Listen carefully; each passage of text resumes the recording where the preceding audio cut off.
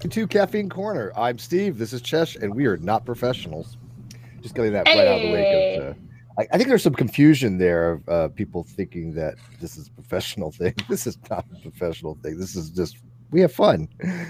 We make some money out of it. By the way, we should note that it is after the first of the year, and Cheshire here gets now 25% of all super chats. Yay! So you don't have to like sit there and go, this Yay. part is for Chesh or this is for whatever. It's just flat. Any super chat we get, she gets 25% of. Duelander gets a fixed fee for producing, so he's hired. So they make some money. Yay! Yay. He's an artist, and they don't make a lot. Ugh. I want to talk about it. Struggling artist. Gotta get you some commissions. Well, I told you, look. I have dude, a couple on the backlog that I'm just trying to finish and get reorganized, but there's just been so much crap going on. I've been struggling to get things organized.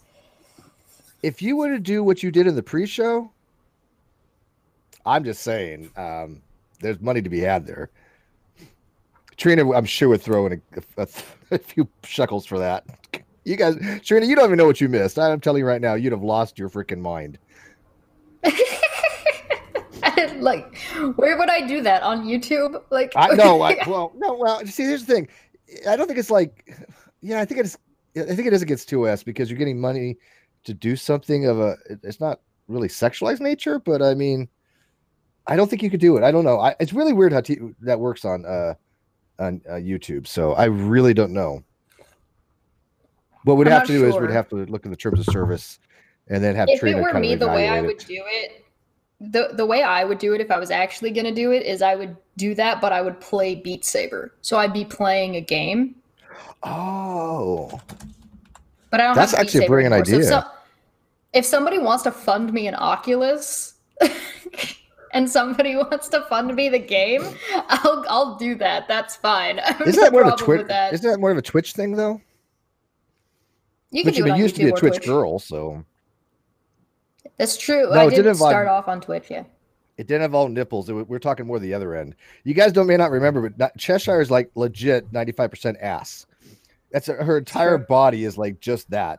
She has like a couple eyes, hair, but the vast majority of her is just a butt. I'm basically just a walking ass. Yeah, she's a walking ass. So.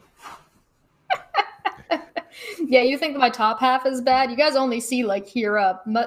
Everything is like down there. It's a little bottom heavy, but anyway, she was put on a show for Bullinator about 5 minutes before we went on air. And I just happened to catch the tail end of it. No pun intended. Oh, actually, kind of pun intended. I was like, damn, she's really shaking her moneymaker there. Okay, whatever. I don't judge, man. So now I'm anyways. Yeah, by the way, since we're not professional, because I guess Cheshire decides to eat, drink, and be merry on camera. She's not professional. During rum and coke. During rum and coke nights. Yeah, I didn't know rum and coke night was a really high-end production. Predict that this clip will be used that I'm begging for money later. She's not doing anything for it yet. She hasn't earned it yet. I'm telling her she'll get a separate account for that. That's all hers. I don't want to make a dime off her ass. I'm not her pimp. I'm not her manager. You know. Now I could shake mine and make some money out of it, maybe, but that's mine. I mean, I do what I want with my ass. Sort of. Yeah. I don't know if any of us. A lot of things come to mind on that. No. Yeah. Everybody's gonna start thinking Steve is professional now. It's because he was in a studio on a produced show. I was in a studio. Will be a produced show. It is live with real actual TV cameras and stuff, high end stuff. I mean, the actual studio room looks like you would imagine. It's got monitors galore. It's got the sound panels. It have these big computer type systems. It's pretty high end. I saw the picture and it looked like he was on Dr. Phil. Yeah. Mr. We got a super chat. You want to do your super chats because you get now 25% of all super chats. For 5 said, you two play Portal 2 together. This I would pay to watch. We do have it set up. I'm just getting a new graphics card. Once I have my graphics card ordered, I've had some people actually be kind enough to donate me a little bit of money to help out getting a new one. So I should have a new one soon. Yeah, and I told her that I would play Portal 2 with her. So yeah. Mysterious It can says be Steve already glorious. secretly doxed half of Chicago since the stream started. Yeah, we're going to be talking about doxing, Mysterious, eventually. A couple things we want to talk about first. I have been asked to talk a little bit about truth and claims, and I'm going to be doing that shortly. And then we're going to get into when the principle of charity no longer applies. But I think Chester had a few things he wanted to go over first. Well, we wanted to talk about the definitions of doxing, trolling, and projection, because these words are getting thrown around a lot. And, well, two of them are getting thrown around a lot, and the other one is kind of what's happening a lot. And the faster you can recognize projection and when it's happening, the better. It's if you can recognize it, you can recognize it quickly. Glorious. Ilya for 5 said, I'm nothing but professional. Speak for yourselves. Because Ilya. By the way, if you haven't noticed, I'm muting apparently when I'm sneezing. I wasn't kidding about allergies kicking my ass. I don't know if you guys know this, but allergies can actually wear down your energy, especially when you're sneezing, because it's like this burst of energy, and my body feels like it's been run over by a freaking steamroller. The other day, could not stop sneezing. Poor Chesh was just like dying, but so I'm gonna try to mute. Would but sneeze, actually, and my head would go to the side because. Yeah, I was like, I'm just like exploding out. So I do apologize for that. I am not feeling well still. I've been ODing on Benadryl, just trying to get my histamine levels down, but I still have watery eyes. I still have sneezing. I think it's probably from the fact that I came back from Texas and, you're in the airplane with a bunch of people. And I guess Dallas is one of the worst allergens cities in the United States. And our producer's not feeling too well either. So, and well, we're going to try to muddle through this. We're all a bunch of sickies right now. Chester's are doing that great. Even God's sick. Yeah, when God gets sick, it's going to be a problem. But forgive me for, like I said, I know I sound off, and I for 2 days now I've just been allergic to everything. So, anyways, back to what we were talking about. So, doxing and these words. Doxing, trolling, and projection. So I'm going to go read you guys, because we're not using technical definitions. We are using commonly used definitions. So we're taking the definition from Urban Dictionary. And this is the top definition, and it's actually pretty good. And I'm actually going to go into it a little bit more, but I'll read it for you first.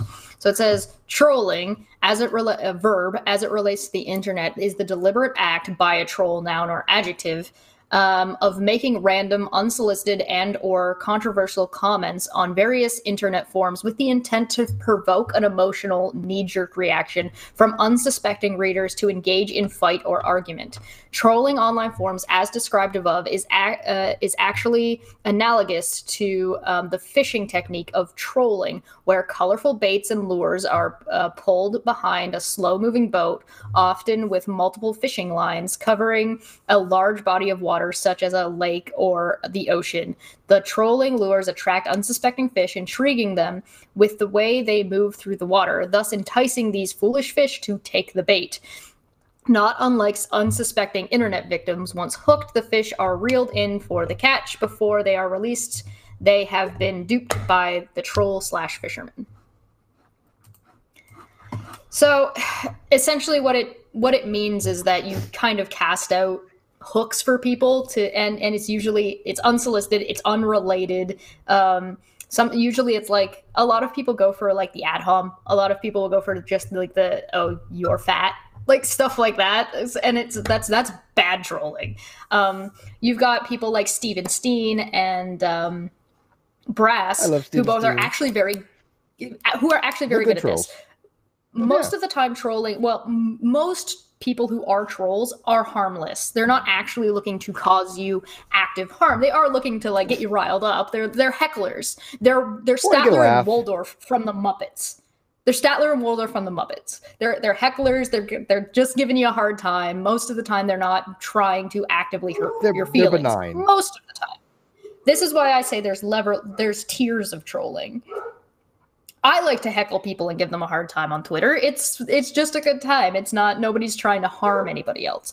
But then eventually you can kind of get into these darker places where people are actively trying to harm you. And that's when it turns into more of a bullying thing rather than you're not actually a troll anymore.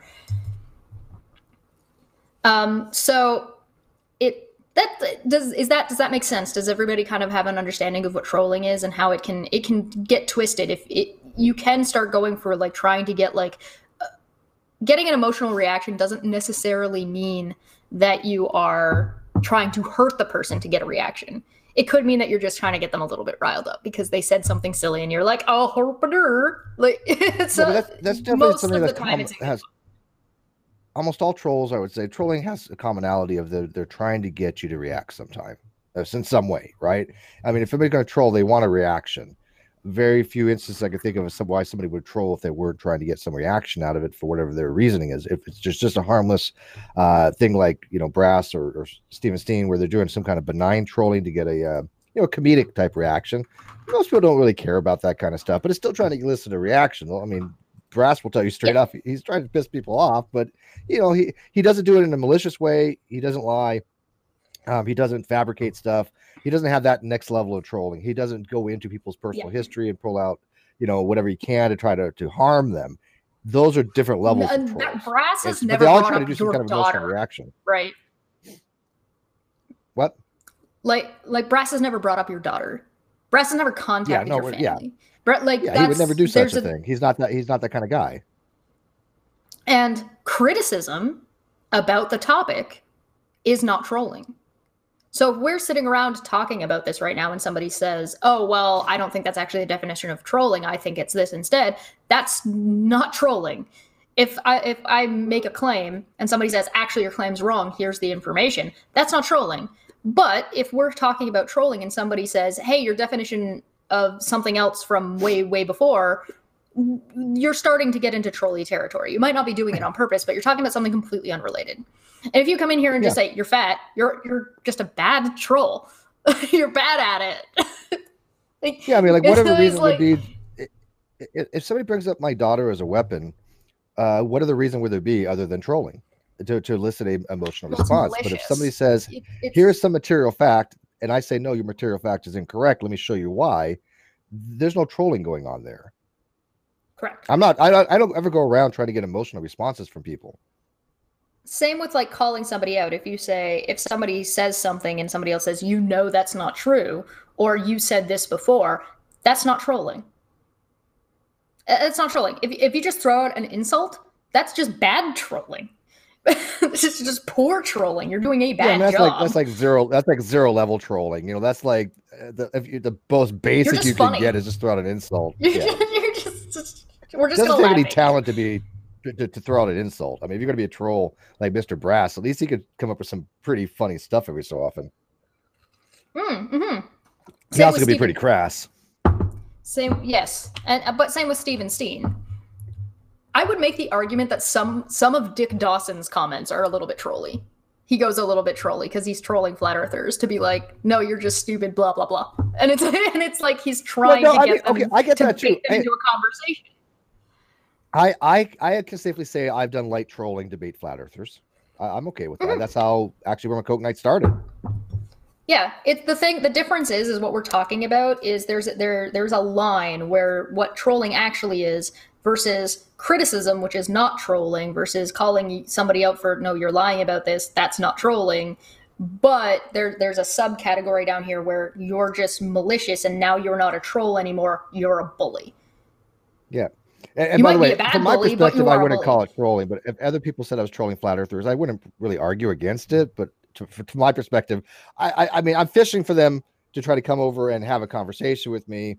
And, that takes a talent sometimes because, flat earthers get scared really easily. Like those, big fish that, they're looking at the lure and they're like running away. That's flat earthers. So, I mean, and maybe in some kind of metaphorical way, it's trolling. I particularly don't think that I was trolling, but if somebody argued that I was, I wouldn't argue against it. I couldn't care either way. But that's, like I said, that's really superficial, mundane type uses of the word trolling. When you start talking about people that are actually malicious in their trolling, now you've reached a whole different level. Yes. Let's see. Try to catch up in the live chat real quick. I'm having a hard time reading this, but flat earthers beg to be trolled. It's hard to not make fun of the flat earthers. Yeah, just because the thing is like it's not malicious. It's razzing and making fun of bad ideas. Yeah, I mean. That can be considered like base That's level basically trolling. exactly that's level 0 trolling. If I say flat earthers stupid, that's still an insult. I'm still trying to get. I mean, I don't really care if I get a rise out of them or not. To me, it's a statement of fact. Flat earthers Right. are stupid. We're gonna get into Well, statements of sometimes facts the and rise you're answer looking to at get some point isn't here. from the person. Yeah, sometimes the rise you're looking to get isn't from that person. Sometimes it's from their audience. Sometimes it's from other people. Like the Kiki Dawn rise that you're says getting Chesh's doesn't hair. have to be. Kiki says Chesh's hair is prettier than yours, Steve. Do I get an emotional response? No. What you get is a timeout. I'm just kidding. You're welcome to think that is wrong. It's an ontological fact that's not correct. But you can have false beliefs. That's okay. Yeah, no, she got great I have to hair. cut all my hair off in the summer. No, don't you dare. Why would you do Dye it that? all purple. You can dye it, but why would you want to cut it? Because it's long and in my way. So does that kind of go over again what we mean by trolling? Because I notice a lot of people that will just throw out that word trolling, like anybody who disagrees with somebody's a troll. If you call Chesh and I are well, Chesh has done a little bit of trolling. I've seen her troll a little bit on level 0 kind of stuff, trolling on. That's why I started calling it a Twitter. goblin. I'm not trolling anymore. I'm just a goblin at this point. I'm not trying to cause any harm to anybody. I might be trying to cause harm to she their would never do anything argument. malicious. I would not support her doing anything malicious. It's just not my character. But when people call me a troll, I'm like, what the hell you think? What possible thing in what reality could I be a possible troll? I don't try to elicit responses from people. I want to get information out there. I want to be entertaining. I want to have dialogue. I don't give a crap about the drama. If the drama all went away, I'd be extremely happy. But unfortunately, people involving myself, my family, my daughter, my friends, it makes it a little more difficult, right? But they're the ones doing the trolling to elicit a response by bringing in my friends, my family into the dialogue. They are the trolls. My favorite is when people try to claim you're trolling in your own post. Like they came to you. so like you make a post, then they say, "Oh my god, you're such a troll." And you're like, "This is my post." I didn't post this on anybody else. Talk about philosophy. I mean, like, talking to an atheist who doesn't know much about philosophy, and I'll be like trying to explain to them, and they're like, "You're just trolling." I'm like, "Why would am I trolling? I'm not trying to listen to response to you. I'm trying to explain to you how you're incorrect with evidence. That's not trolling." Yeah, criticism and showing somebody that they're wrong is not trolling. But that's their defense. Oh, you're just trolling. It's such a bastardization of the word that waters it down to absolutely nothing. Yeah, there's nobody in the right mind that would people consider me a troll. People can use criticism in the troll in the guise of criticism. So somebody could show up and say, and like you could answer their, like they could come and they could answer a generally mundane question, and you answer their question, and then they can continue going and just be like, oh well, let's talk about this. Oh well, let's talk about this. Oh well, and they just keep throwing stuff out, and it's like, I'm done. I already answered your question. If you want more information about a situation, go look for it. I'm not gonna play your game. I'm not going to I'm not going to sit here and hold your hand through everything. This has already been addressed. This is already in a video. I've already told you where to find it. What do you want? And then they'll when somebody's trolling you, will come back with, oh, well, you told me to go watch this person's video. No, I told you to go find the information. You might be able to find it there. You can choose to go watch that or not. When somebody just takes and twists your words constantly, they're trolling. That's what trolling is. Right, and this is where a lot of times people, I think, make a mistake. There's different types of trolls. Some of them want you to feed into them, and the best way to avoid them is just not feed into them. But if you need to, say, you know what, there's already been addressed. Here's your videos. Have a nice day. That's it. I mean, if you continue with them, then you're feeding into them, and then I place the burden on you to basically recognize the fact that, you know what, you're just as bad as them if you're feeding into a troll and you haven't recognized the fact that the only reason the person's trolling is you're allowing them to do so. You're part of the problem, in my opinion, at that point, because I just block people right off.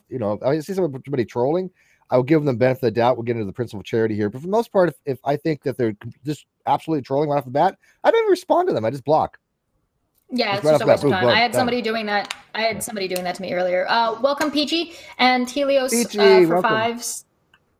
Helios for 5 said, just like hackers, there are 3 ways to troll: benevolently to do something good, neutral for fun, and malevolently to cause in real life harm to your victims. Yeah, pretty much. Yeah, there's more than one. Yeah, I don't know if there's a benevolent trolling? Yeah, Because I don't think you would define it as trolling at that point. But I don't. Well, hang on. I would argue, and this is okay. Let's hypothetical. I would argue that maybe benevolent trolling would be somebody who trolls on a parody account just to make fun, just to entertain. Like there are some parody accounts that are just well, funny. that would be neutral. It's for fun.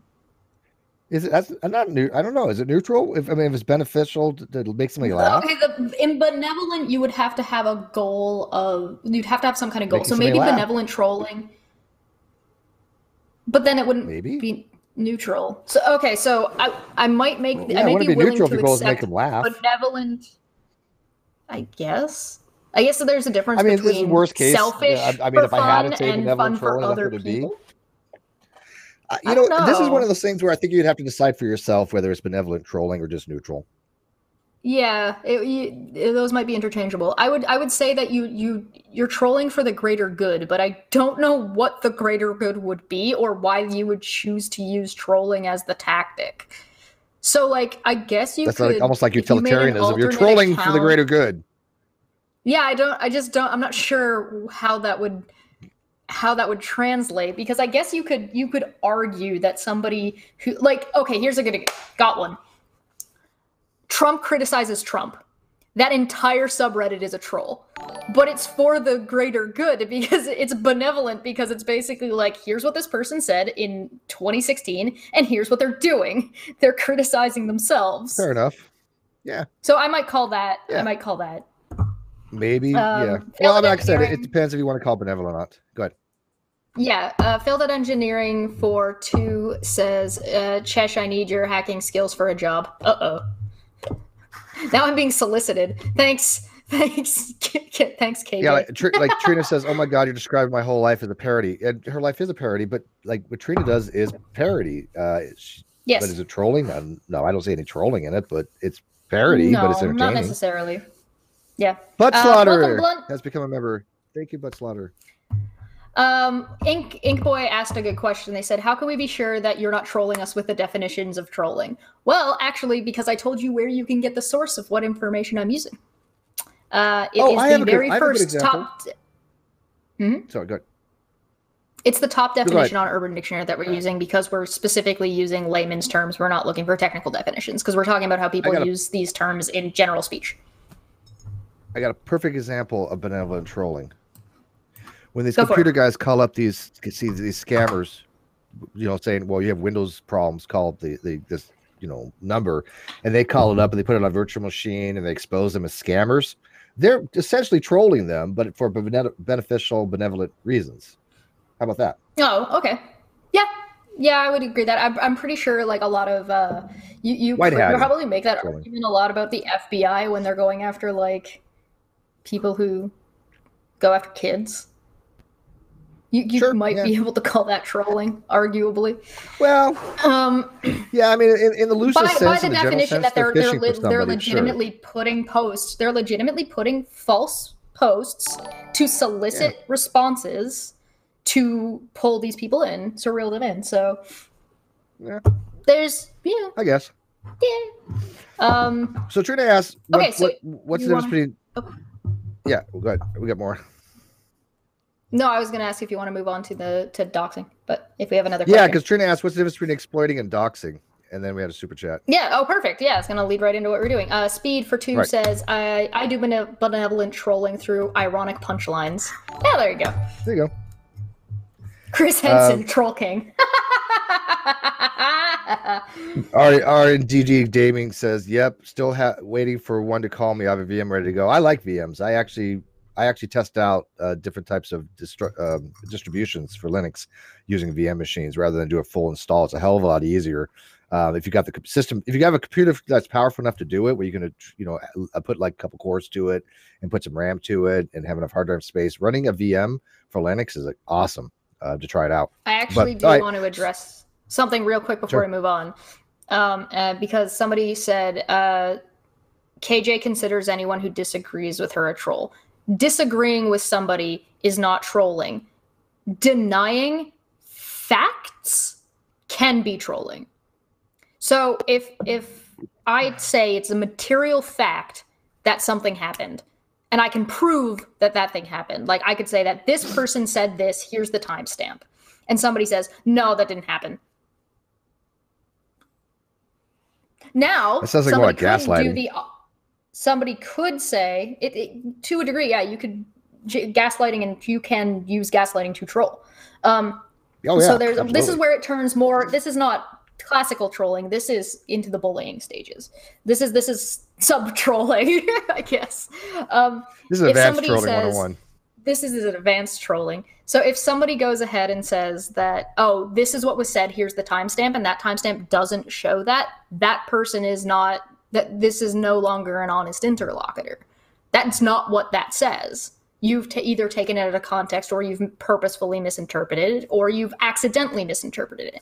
Now, if you've accidentally misinterpreted it and the person says, actually, that's not what that says, here's what it says, and you say, no, it still says this, you're not an honest interlocutor anymore. Right. Now you're getting into the bullying point and gaslighting. Like, that's not what that says. Yeah, we see that quite frequently. As a matter of fact, somebody pointed out the other day, I didn't even think about this. Somebody actually put it in a comment. I don't know who it was, so I can't attribute it to it.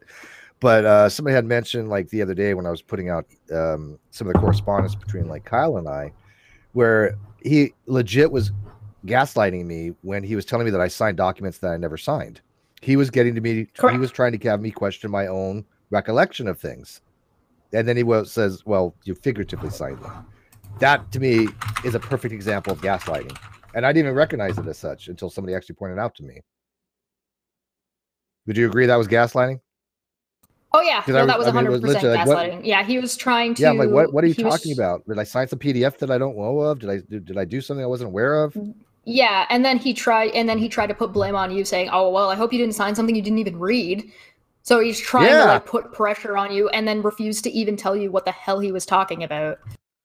That's to me was, now that I think about it, that does make sense of this gaslighting, because I was like, what the hell is he talking about? But anyways, so feeding into the next thing, which is doxing. And because a lot of people, again, have these weird ideas of what doxing really is. I have somebody who, I'm not going to mention any names, but somebody was sending me stuff earlier saying, well, you know, like such and such dox themselves, blah, blah, blah, blah, blah. And I don't think that they really were. Doxing, generally speaking, in the community has a very specific connotation. It's generally considered to be negative, obviously. It's usually to people wanting to harm somebody.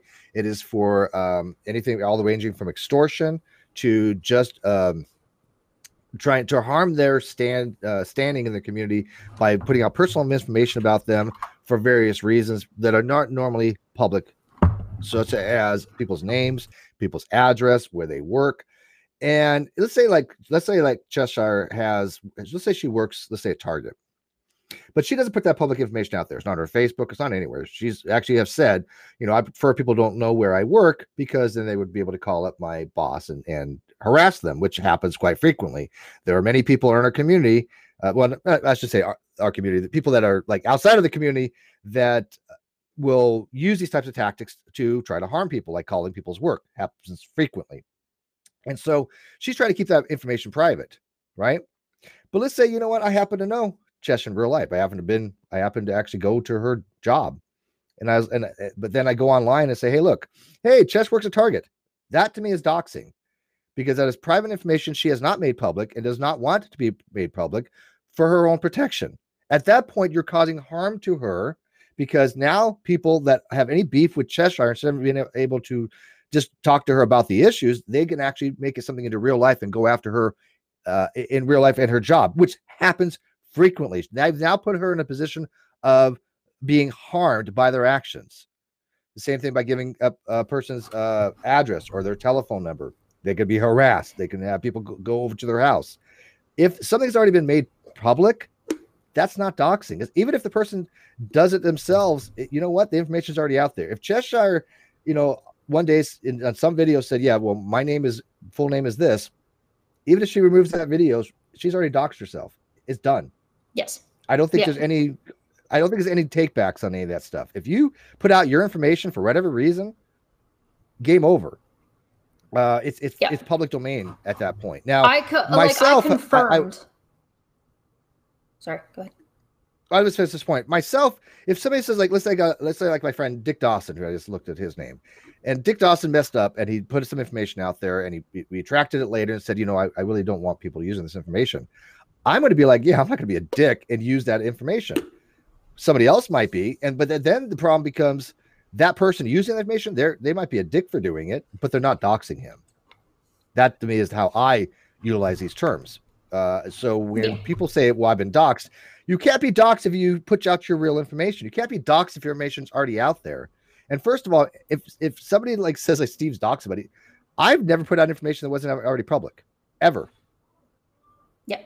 Ever. I want to specify something. There are two narratives going around about me right now. One is that my name was publicly available on my Facebook. I have yet to see any evidence of that. Apparently there's screenshots of it, but I've never seen them, and nobody will share them with me who says that they have them or says that that's a thing. So I've never seen it on your Facebook. I don't know what they're getting or where they're getting that from. Secondly, I never claimed that Katie doxed me. What I said is that she's perpetuating an old doxing attempt. That's different. Somebody tried to dox me in the past, and now she's bringing it back up and showing it again. Now, I have, at this point, I'm pretty sure, made it quite clear that, yes, that is my actual name. And now, nobody can ever dox me again, because now it's public and I've confirmed it. Yeah. Right? And my name is Victoria. Public. My last name is Klein. Congratulations. That is the spelling. That is correct. But she did not dox me. It was she perpetuated a failed dox from before because I didn't confirm it at that time. And failed doxing is a real thing. For example, like I had somebody once try to put out my address on a forum, and my new ad where I'm at is public. I've not hidden it. I've never, but I didn't make my old address public, but it's still out there if somebody would want to go find it. But that's them having to go look for it and then putting it out there. That is considered to me a failed dox attempt because they're trying to put out information about me that I have not made public about my old address because there's an old family living there now. Why would you harass them, right? I mean, that's just silly to put out old information.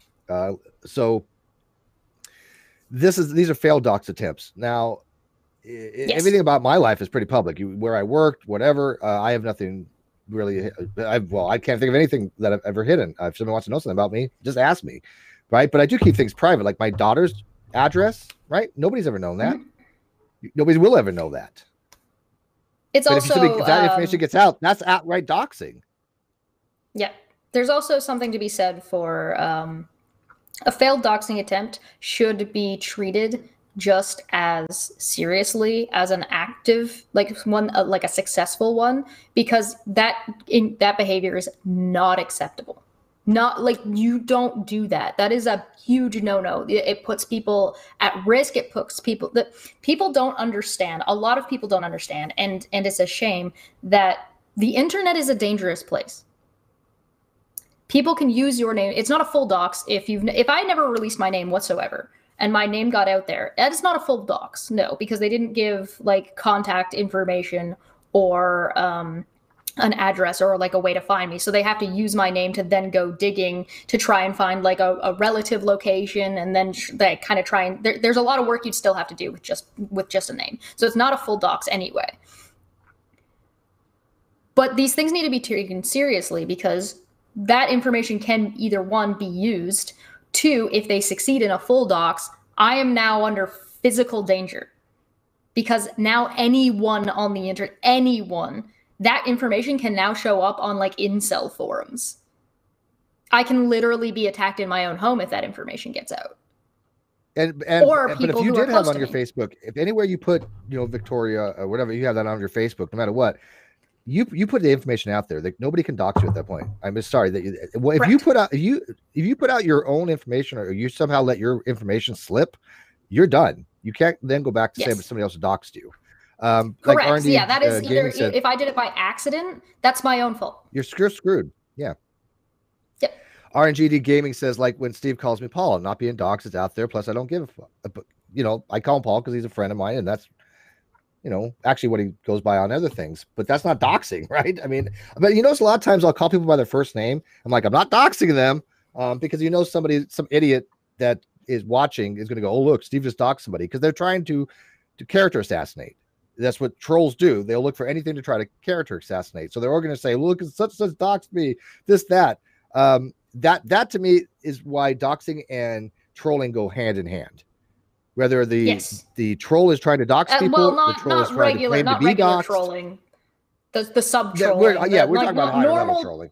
Yeah, normal trolls don't care about who you are. Normal trolls do not care about your personal information. They don't want it. They're not interested in that. They're just looking to give you a hard time. Bullies and people are actually trying to harm you. Those people are the ones that care. Yeah, and like I said, I don't go around trying to find out personal information about people. I really don't care enough about it. So anybody thinks that I'm doxing or trolling anybody, it's not important to me. I don't care. I've actually had people send me stuff going, this is a full report on such and such, or this person or that person. I'm like, whatever. I don't really care one way or another. Not my thing.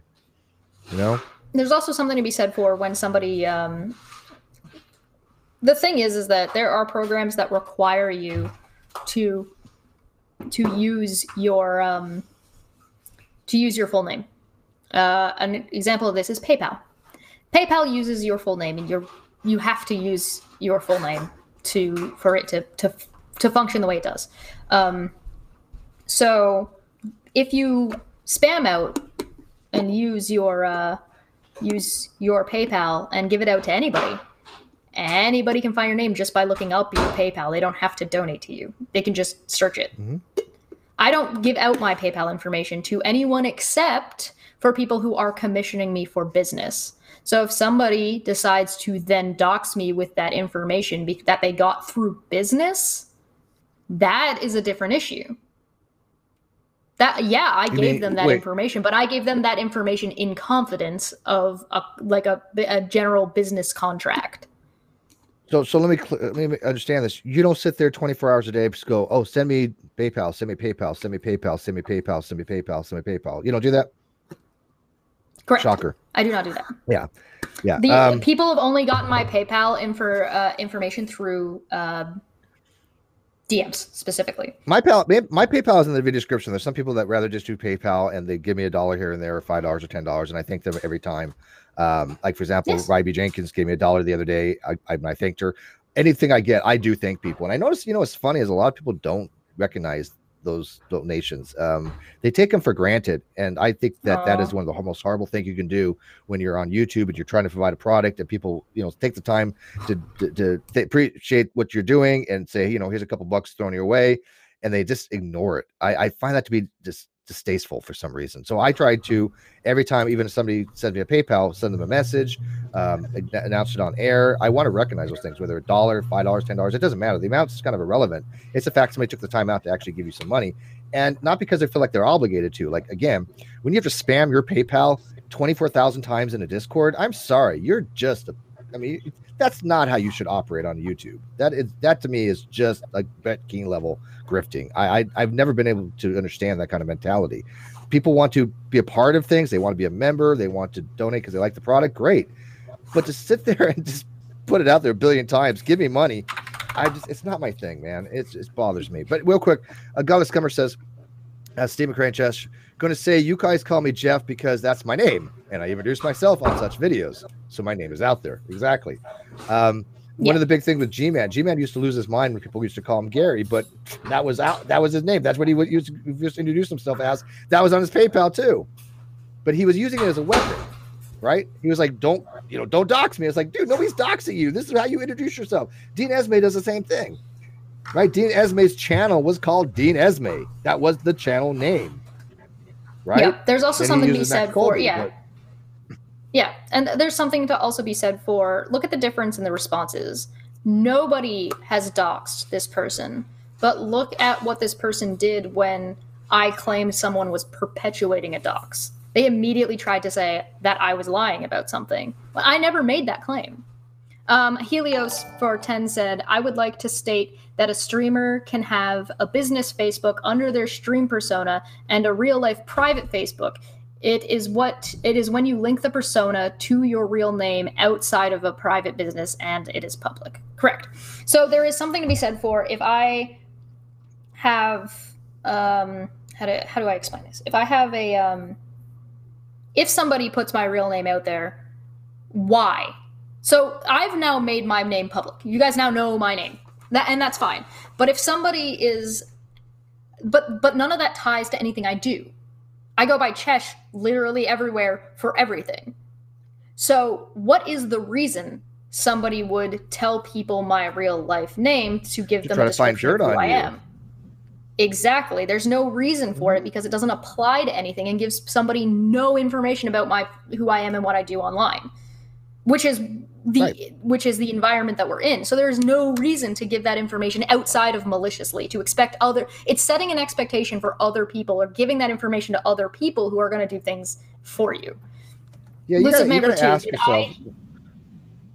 Elusive Man for Two says, "Did you hear I doxed Unirock? Crazy. Hashtag Chesh Hottie." Oh, I think he's got a mad crush on you. Yeah, I'm okay with that. Whatever. You know what, Elusive Man, you should have seen the pre-show. We'll have to start doing that more. Should I just do that at the end? Should I do that at the end of the show? Yeah. You'll do a little taste. Can you get away with that with D Live? I got a little shirt on. Can we do? I don't know what you get away with D Live. I don't know. Silliness. See, all these streaming things have all weird things. So unless it's on Chatterbait or something, I don't know what you can get away with. I don't want to get you. Did Elusive Man ever see my beer trick? I don't know if he was there when I did it. You mean putting a beer on my bottle trick, drinking from between my boobs? Oh, I saw that. Yeah. I don't know if Elusive Man probably saw that. Yeah. How about with this? Elusive Man versus Trina for you. For my hand in marriage. It's like a crazy. Okay, so they're gonna have to fight with AT2 because apparently me and AT2 are married. Does anybody have any other questions about? Apparently, you're on your moon, from what I understand. I thought that was kind of cool. Yeah, your moon. I'm a whole bunch of people too. Fascinating. Maybe I'm Elusive Man. Whoa. The plot thickens. I think we pretty much covered doxing though. Yeah. To properly dox, you need to have at least two pieces of information out of three, but all three is the best dox. So if you're trying to successfully dox somebody, you need their full name, a way to contact them that isn't public, and their address or where they're found. Yeah, again, it's the intent behind it, right? But anyways, right. Also, I can just leave it with this on the doxing things. 9 times out of 10, if not more, those who complain they've been doxed are doing it as weaponization. They're doing it as persecution. To say, "Oh, look, I've been doxed." Oh, come on. Look, let's be realistic. Most people don't give a shit who you are. Nobody gives a crap to really look into you in any way, shape, or form. If they have to deep dive and look up, and I have done deep dives on people, by the way, but I've never paid money for records or anything like that. But if you want to spend money for records, you're allowed to. But what's the reasoning on it, right? I mean, I've never paid a dime for anything. But do you want to pay a dime for my history? Go for it. But I can tell you what you're going to find. And people have done that. You know what? They found Bumpkus. They found a bankruptcy in 2005, which I've already said I had before my daughter was even born. There's also one thing that I do want to clarify. Just because you have the information does not mean that you've doxed somebody. Let's say that somebody sends me a screenshot with a bunch of information about somebody. I now have that information. I didn't choose to have this information. Somebody sent it to me. By having that information, that does not mean that I have doxed somebody. Just having the information isn't enough. So I think we kind of beat that thing to death. All right, so one thing I think somebody wanted to talk about, was an intrigued feline had asked me to kind of go over again what is meant by claim, what is meant by beliefs. Now, I've talked about this before, and this is going to kind of get a little complicated, so I hope people can bear with me. But I want to kind of explain the difference between an ontological claim that somebody's making that they can demonstrate something versus a claim of belief to themselves. So let me give you guys some examples. If I say, I believe the cat is on the mat, Bertrand Russell used these types of analogies before. These are called truth makers. It is in the case that A is F, they call it, where A is an object, F is the universal. So it is the case that the cat is on the mat. If I say that I believe that, what I'm saying is I'm affirming that proposition to be true. Okay. And then you get into the justifications of why I believe that is true. I can actually see the cat on the mat, right? There's what's called objectivity there. And there's a principle in theories of truth called the causal correspondence. And the causal correspondence principle basically goes, a belief that A is F is true, if only if it's true, if it is what is being mapped from the terrain has that property that is the case. Okay, so a long way of basically saying if it is the case and my belief is mapped to that terrain properly, then there's a causal correspondence to it. Something is causing me to believe something. For example, one of the examples they use a lot of times in the epistemological literature is you have a zoo, and you have a zoo of horses being painted like zebras, called a fake zoo. Now, if I look at one of these animals and I believe that this is a zebra that I'm looking at, even though it's a horse being painted to look like a zebra, I have a false belief. But am I justified to have that false belief? I could say that I am convinced that this is a zebra. I could be absolutely wrong, however, because there isn't a correspondence between what's called causal correspondence between what is the case ontologically and what my brain is mapping. There's a disconnect there. My brain says there is a zebra there, but the ontology is the case that it was not a zebra. It is a horse that's been painted to look like a zebra. So in this case, the causal correspondence fails. But I believe that is a zebra. I'm not making the claim, though, that I can demonstrate to you that it's a zebra. That's a different claim. If I can say I can prove that this is a zebra, or I can demonstrate to you that this is a zebra, that is a separate claim from the claim that I'm making that I believe it to be the case that this is a zebra, even though it is a false belief. These are very, very different types of things in epistemology. Now, there's different ways of looking at theories of truth. One of the most simplest ones is a reductionist approach. It's called deflationary theories of truth. These are mostly semantic ones. Tarski's like semantic theories, and they're more along the lines of reductions to very simple things. For example, when I say I believe I'm looking at a zebra, I'm saying that there's a zebra there. That there's a fact to be mattered that they had called a truth maker, A is F, that there's a zebra that I am looking at. So if the proposition is there is a zebra in the zoo, when I believe that to be the case, I'm making that statement. There is a zebra in the zoo. That's a deflationary approach. One of the simplest ways they actually put it is snow is white, right? So if I say I believe snow is white, that deflates to snow is white, or snow is white is true, or it is true that snow is white. Those all mean the same thing. It is saying snow is white. Could you be wrong on this? Absolutely. Could you be convinced that snow is white and have it be incorrect? Absolutely. Could you have errors in the semantics in different deflationary theories of truth? Yes. I've talked about before what's the difference between what's called opacity and transparency when it comes to propositional context and changing the truth value of a propositional context. For example, if I say the statement X is from Krypton, and I instantiate X with one of two co-referential terms, like Superman versus Clark Kent, we would agree that Superman and Clark Kent are the same person, right? But if I put Superman for X, that statement is true. Superman is from Krypton. If I instantiate it with the co-referential term of Clark Kent, that is still a true statement. Clark Kent is from Krypton. That means that there's an opaque content. Excuse me. Drive backwards. I want to make sure I get it right.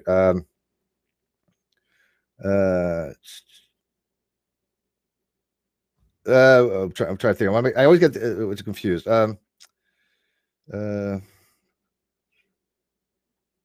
Yeah. Okay. So that is opaque because opaque doesn't preserve truth.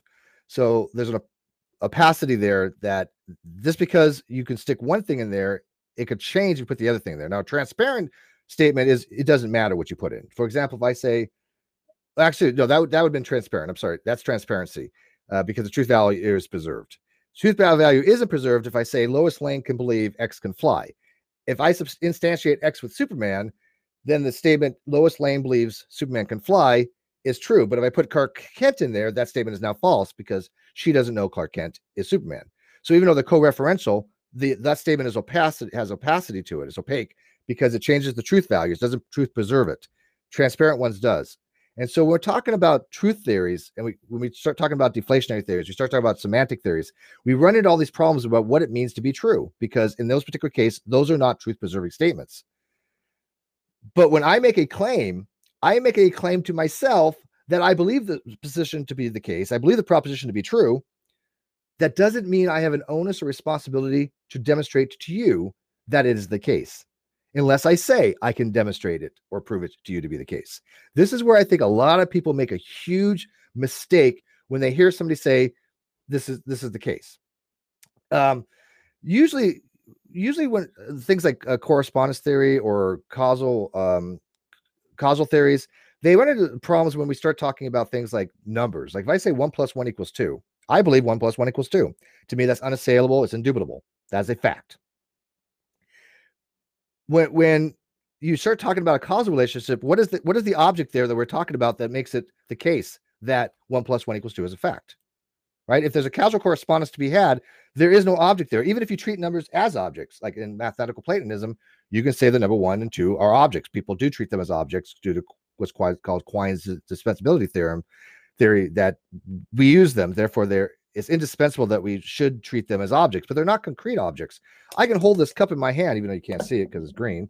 But I'm holding something in my hand. You can at least see I'm holding something in my hand.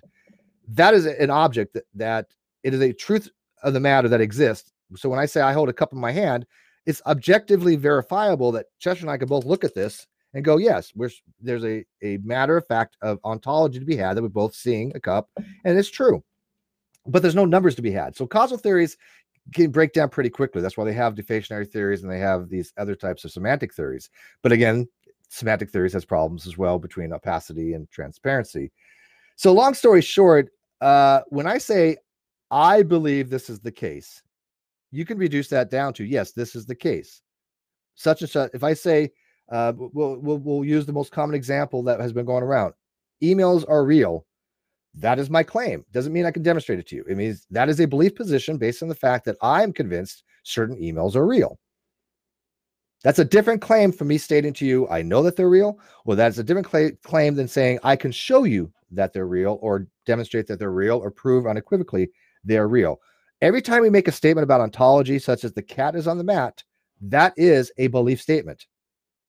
So if I say, Cheshire, the cat is on the mat, that is the same as saying, I believe the cat is on the mat. That is the same as saying it is a fact that the cat is on the mat. Or the cat is on the mat is a true proposition. These are all saying the exact same thing if you want to subscribe to deflationary theory. But think about it. Most people are not going to say much if I say, well, I believe the cat is on the mat. They're going to be like, okay, that's your belief. Okay, whatever. I don't have to demonstrate to you my belief. I mean, most people on the condition of rationality would assume that if I'm telling you something about my belief, it is the case that is my belief. I think it'd be very disingenuous to say, well, you don't really believe that, right? We like to adhere to some things called principle of reason when we're talking about these topics, that when a person has a discussion with somebody, they want to be reasonable, right? They're not going into a discussion to lie. So if I say, I believe this is the case, I'm doing so with an honest intent. I believe the cat is on the mat. Now, if Chess says, well, I don't believe you. Okay, whatever. I have no onus to demonstrate to her that whatsoever. None. It's my belief. She can ask me, are you justified to have that belief? Yes. Why are you justified? I see a cat on the map. Matt, there's an objectivity to be had there. There's a condition of a truth maker, A is if, that there's a object that has a universal, which is on the mat, that we can both see and verify. Therefore, I am justified to say that the cat is on the mat. Do you guys see the difference between these ontological claims of when we say something, when I believe something as the case, as opposed to, hey, the cat is on the mat and I could demonstrate to you? There's a huge difference to be had there. And I see a lot of people making this very fundamental mistake, is that when they hear somebody say this is the case, they automatically assume there's an onus to be had to demonstrate it. Not, there isn't. If I say, for example, God exists, right? This is the complaint that I have with atheists. There's no onus upon a theist to demonstrate that God exists when he says that. What he's saying is God exists. That is his belief. He believes he's justified to have that belief, but he's not giving you the claim that he can demonstrate God exists. So when an atheist says, well, theist claims that God exists, well, it's up to them to prove it. That's not their claim. That is a straw man. This is the same thing that I see over and over and over again. You're a straw manning somebody when you say that they can actually demonstrate something versus vice them just making a statement, which is going to be in deflationary theory merely their belief. Yeah, there's also a difference with the intent of the conversation. But first, Cat Medley for 199 didn't say anything, but thank you.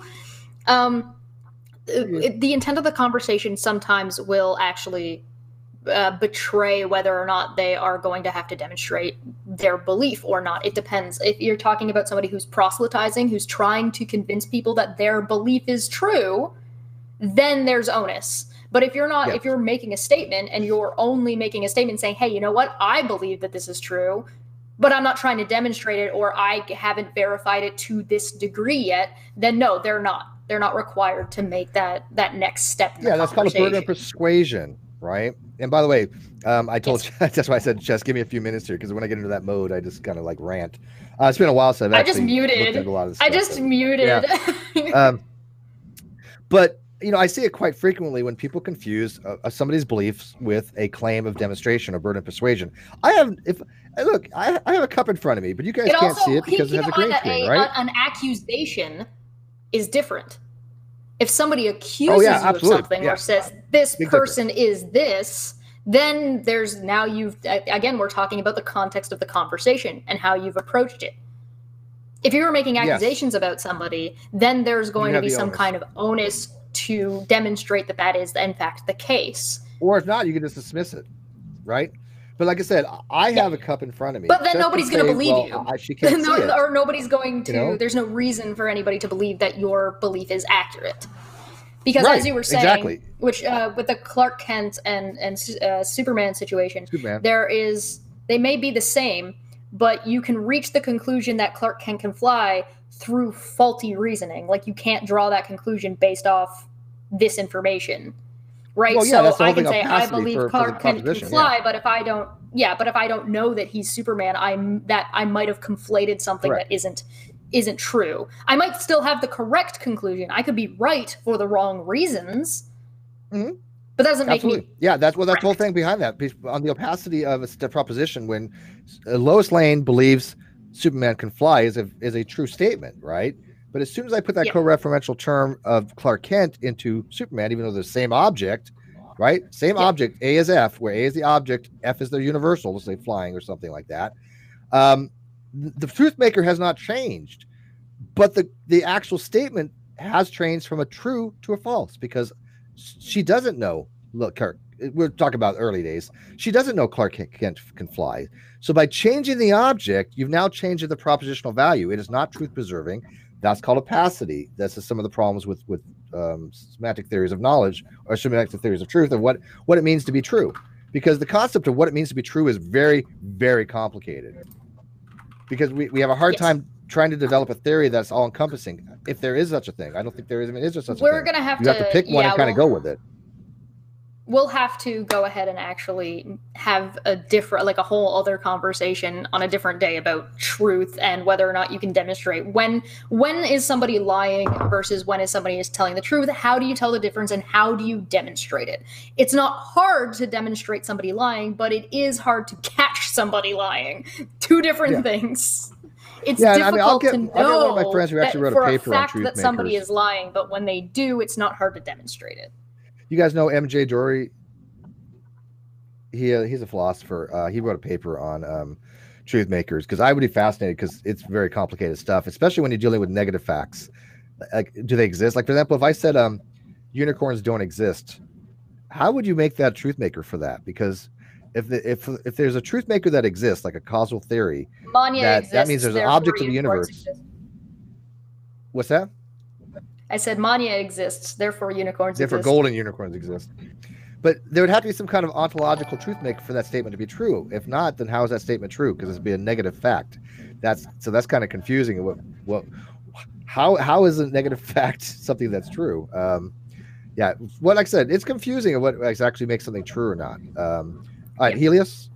Yeah, go ahead. Helios Far 5 said, "This is fair. When you make a belief claim, there is no onus to prove your belief, but it is reasonable to be expected to provide the reason for belief." Depends on the context of the conversation. Yes, it depends on the context of the Generally conversation. speaking. If you're expecting, if you're making an accusation or you're expecting other people to believe you, then yes, you would be expected to provide that information. If you want other people to also believe what you believe, then you're going to need to provide that reasoning. But if you're just saying, you know what, I think this, then people might question why you think that, but you don't have to necessarily tell them if you don't want to. It's not a requirement. Look, if I say, hey, we're just talking about all kinds of stuff, and all of a sudden, Steve kicks puppies. Yeah, I believe that Steve kicks puppies. If I say I think Trump is a good president, and you say, why do you think that? I'm like, I really don't want to go to reasons. Okay, fine. The conversation moves on to something else. I have no onus to explain to you why I think Trump is a good president, but by the way, I don't. Severe hypothetical. But if that was the case, if somebody does say that, they don't have a onus to explain to you why they think Trump is a good president, unless they're trying to persuade you. You can't surprise, force somebody into a conversation. Nobody owes you anything. They're making a self-assessment there. They're giving you what's called a self-assessment statement about their belief system. That doesn't mean they have to go into a dialogue with you about it. They're just telling you something about them, about their map of the world that they're telling you. That's it. They don't have to explain it to you. Although I would say that in normal conversation, it would be bizarre for somebody to just make that statement and then just move on. In just in regular conversation, because if you're having a conversation with somebody, why would you bring that up if you're not interested in having a conversation about it? If you don't want to talk about something, why would you bring it up? These are generalities, but I do see a lot of people putting unfair burdens on people. I see a lot of people do with theists too. Like, well, you believe God exists, demonstrates God exists. That's not their claim. That is a straw man. That actually brings us to our next thing, because we were going to talk about projection and how to recognize it. Let's do it. Hey! So projection is essentially when you're doing something and you accuse the other person of doing it when they're not doing it. So if somebody says, if somebody says you're gaslighting me and you aren't, they might be saying that to try to gaslight you. Or Weird, by the way, right? like, Chess, do you know that gaslighting doesn't even exist? It's not even a real thing. It's just made up. What? That's gaslighting, right? That's gaslighting. It's gaslighting. Yeah. I mean, it's like, what? No, wait, no, it is a real thing. People project all the time, and I see a lot of people projecting their own issues onto other people, whether it be narcissism, whether it be passive aggressiveness, whether it be whatever they seem to be throwing out there is almost, in my experience, a lot of projection. And you can see the projection because you see how the people actually are. I love it when people project passive aggressive onto me. I am not passive aggressive. I'm just regular. Nor am I, right? Exactly. Don't bother with passive aggressive. You call me a whole bunch of shit, but geez, you call me passive aggressive. I really want to know what the hell you're talking about. What is passive aggressive about us? I'd really like to know. If anything, we're just aggressive. But yeah, we're pretty straightforward. I have been sassy before, but that's usually being sassy, not being passive aggressive. You got to ask them. You have to ask them, like, do you have any idea what passive aggressive even is? I mean, to say that either one of us are passive aggressive is just bizarre. Oh, we did a whole episode on being passive aggressive. You can go check that one out later. Don't forget to share the video, by the way, because the algorithm hates us. The algorithm hates us. So there's something about so when somebody is projecting, one of the, like, there are people at this point where I'm at the point where if they accuse somebody of something and they can't demonstrate it, I think that if they aren't doing that thing currently, they either have in the past or are going to in the future.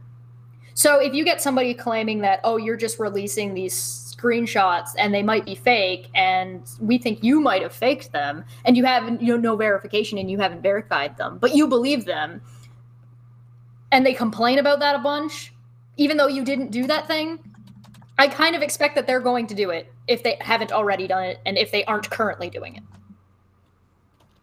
Right? So if there's a screenshot, let's take a random example, and let's say that there's a screenshot going around of one person threatening somebody else, and that screenshot has zero verification and zero context. Do you think maybe that person, the person who released that screenshot, since they aren't willing to give any of that information and actually have everybody who would question that, or anybody who is currently questioning that, getting blocked, you think there might be something This guy raises a little bit of a red flag. It's missing the C's, a little bit of a red flag. And that person has, in the past, talked about how, oh, well, if you have screenshots, you need to make sure you verify them. You need to make sure that that it's not just fake, that somebody didn't just fake an account, that none of, like, you got to make sure this stuff. And then more of that verification stuff. That there's something to be said for. It's really easy to see projection in hindsight. Hindsight is 2020. It's very easy to see that somebody is projecting here, here, and here when they begin doing that thing in the future. But you can kind of use that the way somebody has behaved, because you can trust somebody to behave in a way that they've previously behaved, at least to infer it to the degree of inference, to say that, okay, well, if they've projected about this thing in the past, why would I not suspect they might be projecting about this thing also?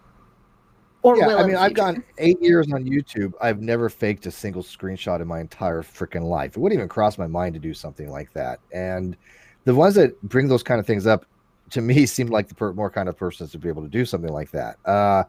So yeah, I mean, I do think things should be validated. Now, I know from experience, people have gone and tried to pretend they're other people. I know for a fact somebody did that with me one time. I have the actual thing on G+, and I'm sure a few people that have been around the community remember when people try to pretend me. Now, I have safeguards in place for that nowadays. Cheshire knows if she ever hears something that doesn't make much sense to ask, for details and certain things. But it does happen. People will still pretend to be me. People will go into live chats, pretend to be me. People, AT2 Jared, I guess, had it happen. People are. There are some despicable people. Yeah, there's some despicable people out there. Cheshire and I are not those kind of people. I have never pretended to be somebody else, making up their name and say, oh, look, I'm going to be Tom 34B for the day, right? To get him in trouble and to cause controversy. That to me is next level trolling. Those people are trying to cause harm. Those are just people. Yes. They're trying to harm either the person's credibility. They're trying to make claims about them that aren't true. There's been screenshots that have gone out around that are out of context that I've straight up said, yeah, no, that was me. I said that. That's not what I was saying, but that is what was said. As you can tell, the context isn't there, so you have no idea exactly what I was or was not saying. But it doesn't matter, because I'm not going to argue with them. I did, in fact, say those things. Yeah, I do the same thing. I'm like, okay, yeah, let me give you the context for that, right? Because there's a lot of people that will say, oh, like Steve said this in some thing. Yeah, of course I did. Let me explain to you why. But if you don't come to me and ask me why I did, then you have no context behind it. And worst case is, you know what? I'll say I may have. I don't recall it, but I say a lot of things. But there's certain things I know I'll never say. And I'll be like, no freaking way did I say that? There's certain words, for example, I just don't use. What? Somebody said water is wet. Actually, water is not wet. Yeah, water's a wetting agent. Yeah. Water itself cannot be wet. But can people see, though, the people that we avoid, the people that we have called out before, these are the ones that will actually pretend to be someone else. They will actually pretend to be Chesh, or pretend to be me. They would actually do things like fake screenshot. These are the people that will use lies in order to fabricate drama for donations. I know for an absolute fact. Who needs to fabricate drama when you have people like this running around trying to fabricate drama? Yeah, I mean, we don't have to fabricate a goddamn thing. I mean, there's enough people out there that fabricate shit where we don't even have to. Why would we bother? I mean, first of all, I don't even like that kind of content. I really put strictly, the science and philosophy crap. But this channel, somebody mentioned the other day, when you go back to normal stuff, and I'm like, have you seen this channel? This channel has always had drama on it for 8 years, going back to the G-Man. Steve never had drama until Chris showed up. Yeah, I mean, I was like, where have you been? I mean, this channel was predicated on responding to people's bullshit. That's actually how this channel got started. It was Ken Hovind. It was True Empiricism. It was G-Man. It was those kind of people that I was like, oh, no, I'm not going to let you get away with your bullshit. So I was responding to they were putting out false information. I think false information is drama. If you have to fabricate stuff for narrative, that's drama. But responding to it, that's a whole different thing, right? So, but I thought it was just funny when people like want to go back to normal stuff. So these haven't been around a while. We should probably say, how do you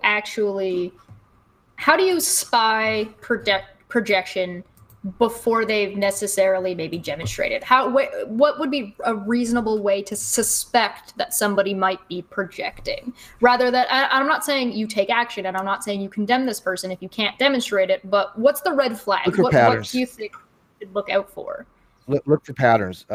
There's, for example, I'm not going to put up the person's name because I don't want to trigger anybody, but there's a person that was out there that is extremely, actually, there's more than one, so it could be a multiple. I can think of 3 people right now come to mind instantly, but somebody who's very passive aggressive. And when a person's passive aggressive, you can see this pattern repeatedly over and over and over again. They don't stop being passive aggressive. So when somebody who's passive aggressive, that you can see that pattern, and they project somebody else saying, well, look, Cheshire is passive aggressive, you know they're projecting, because 1, that person has a history of being passive aggressive, and 2, Cheshire is like anti-passive aggressive. I'm anti-passive aggressive. We are aggressive, if anything. There's nothing passive Neither there. of us shy away from confrontation. We'll put it that way. and yes, by the way, Bullernator, not to put it out there, that was one of the names. That was one of 3 names. That wasn't my first name, but that was definitely one of those 3 names. Absolutely, yes. But I'm not gonna put that out there. But Dave, my producer here, reads my mind. He really is God. He just messaged me and he gave me a name. I'm like, oh yeah, that person is definitely passive aggressive. If somebody says that's why I say look for patterns. If somebody says that you're doing something, or says that somebody else is doing something, and that person isn't known to do it, and they can't demonstrate that the person is doing, there's a really good chance, even if it's not a pattern of theirs, that you have, like, let's assume you haven't seen a pattern from them. Let's say this is one of your first interactions with this person, and this person says, this person is this and does this. Oh, where? And they say they do. And they can't demonstrate it. And then you go to that other person and look and see if they actually do that thing, and they don't. That's a red flag. That's like, why does this person think that? There's a decent chance that they're actually projecting stuff that they would do in that situation. So when somebody says that, oh, these people have all these trolls that are doing this, that, and the other thing, and then you come over here and say, where are we telling anybody to go do anything, and what trolls? Right. What are you talking about? I gotta tell you, that to me is a reason to red flag and suspect that maybe that person actually would do that. I agree. Look, anybody who says we have a troll army or we have trolls, they probably do have trolls, because I could tell you I have nobody. I hate Discord. I can tell you right now. Or they want to, if they don't have them currently. We were using a hypothetical the other day. It was like, well, if you ever hear Steve in Discord say something, and Jessica just stopped right there. She's like, wait a minute. If I hear anybody say Steve was in Discord saying something, I'm going to throw the bullshit flag anyways, no matter what it is. Yeah, I don't care what is said after that. It could be that Steve in Discord was in Discord yesterday talking about atheism versus agnosticism. Something that Steve talks about all the time. I'd immediately call bullshit anyway, because I'm like, Steve was not in Discord. I do not believe you. Show me that he was in Discord. Because I would immediately go to Steve and be like, were you in Discord? And he'd be like, I'm not exaggerating how much I hate Discord. I just, that's not hyperbole. I really can't stand it. Anybody who knows me knows this. Okay. I mean, Dave can validate for that easily. But when people think that I have some kind of like troll army, I don't sit in Discord. There are some DM groups that are like 6 people in it. I don't sit there and tell them what to do. They ask my advice because they think I have some kind of, insight on things. So I do have my ear to the ground a lot of things, but I never tell them what to do. I mean, even there's one screenshot about me mentioning about controlling the narrative. Anybody who knows me knows how I use this word that for other people. Every time I've ever said the word narrative, I'm always referring to other people spinning things. To control the narrative is how other people will bullshit, and then that's how I use that word. Anybody who knows me knows this, right? So when they see a screenshot and they take it out of context, this is what they'll do. This is the kind of people that take things out of context, and they'll project it on other people. So if somebody says, no troll group. Actually, let's use that. Let's use that example. So if somebody takes a screenshot and you don't really have the context of what's going on with the screenshot, and they say, "Look, Steve's talking about getting ahead of a narrative or getting the narrative out there and controlling it ourselves." But Steve doesn't do that, and the context is missing. There's a reason to kind of red flag that and be like, "Why is this person saying that Steve, who's known for not doing this, and the context isn't there for this? Can you explain yourself?" And they can't.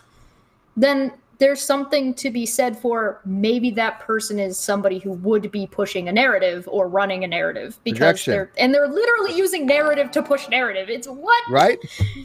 Inception time. We got Cat Medley for $4.99. Says keep it up. Yeah, thank you. I like the stickers. The stickers are so cute. He's a little pear. He's so adorable. Yeah, but, just quickly. By the way, Cheshire gets 25% of the stickers too. They still count as a super chat. Oh, she got paid for this stuff now, so you can't bitch. Yay! Not that she would anyway. Little Miss Betty Page, aka Tank Girl, for 2 says Unicuck thinks anyone who disagrees with him equals a troll. Yeah, knowing the definitions of some of these words, how they're used in general, helps if somebody is. You'll notice that if somebody is using a word and they just kind of throw it out there, if you notice that somebody is using a word inconsistently. Like they're not using the word to mean the same thing over and over again. Like when I say troll, like if I'm saying, "Oh, I was just trolling the other day," it means that I was joking around. I was giving somebody a hard time. If Steve says that these people were trolling me, he's talking about the aggressive trolls, not like it's the context of the situation. But they're still consistent. Even though we're using 2 different definitions, the context, the overarching context of the conversation demonstrates that these words are still being used consistently. So if somebody is just saying, oh, this is a person's a troll and that person's a troll and this is a troll, then either 1, they don't know what the word means, or 2, they're pushing some kind of idea or trying to push a larger, I don't want to necessarily say narrative. They're trying to push a bigger idea than what the word actually is. They're trying to project a larger situation than there might actually be by lumping together people that are clearly not trolling and might be criticizing and people who are actually being harmful, trying to put them together to make it seem like there is more going on than there actually is. So keep an eye out for people who are not using words consistently in their descriptions, or if they're not willing to define what they're talking about. So if I go to somebody and say, hey, you're saying trolling a lot and you seem to be including a lot of different people in here, can you tell me how you're using the word? And if they use such a large definition, then everybody's a troll. Well, when everybody's a troll, nobody is. Inkboy for 2 said, how much of this is Bullinator getting, if any? Bull is not getting any of the super chats. Bull is getting paid a flat rate. Yep. And if you want to, I mean, we won't go into details because he does. The reason I don't go into details with Bull on public is because he produces for other people and they can negotiate their own thing with him. And I don't think it's right for that to get out there. But if you want to ask Bull in there, is he fairly compensated? Then he can answer that question if he wishes. Bull, are you fairly compensated for the flat rate that I've offered to you for doing the show? Yeah, definitely. Okay, there you go. So but other people want to pay him more or less. That's up to him when he produces his other shows. But I made sure that he's fairly compensated for an agreement that we both mutually agreed upon. And the reason I came up with sentence for Chesh was twofold. 1, I got to pay taxes on Super Chat once they take off the top and all this other stuff, and then I got to pay Dave, so I just gave her a flat rate. But I offered that to her, by the way. She didn't ever ask for it, but I wanted to be very fair to her because we were waiting for so long for the Non Sequitur show to come back, which she would be, 50-50 and everything like that, minus what Bullinator and stuff like that. But I wanted to make sure that she had some kind of compensation,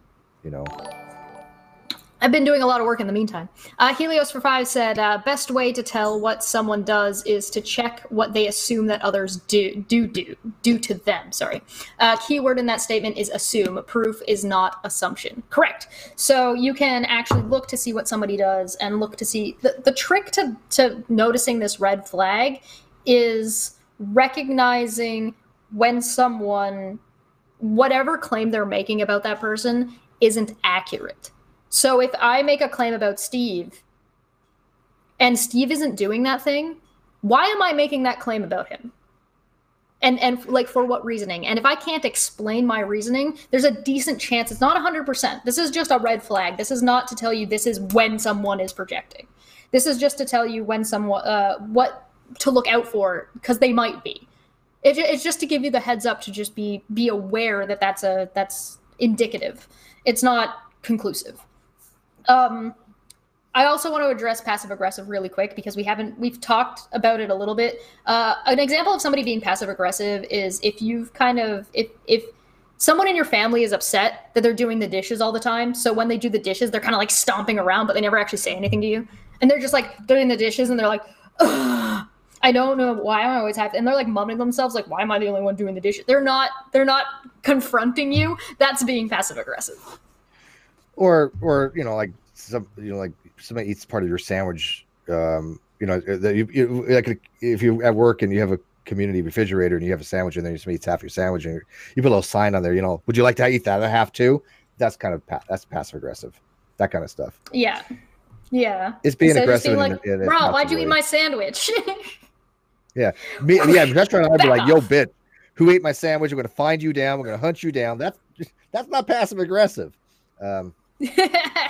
Oh no, Steve's sending threats to anybody who ate his sandwich. But I see it I see a lot. Like some people will be like, they'll send something to somebody. Like, let's say I send something to Cheshire, and I'm like, hey Cheshire, let me send this to you. And I'm not saying this is having to do with anybody that I'm having a disagreement with.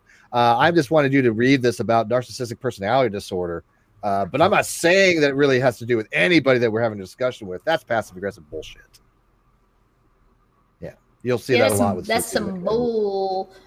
I was really confused for a minute because I went to look at the stream to see how long we were streaming for, and it said less than a minute ago, and there were 70 people watching, and I'm like, that's not. I don't think that's right.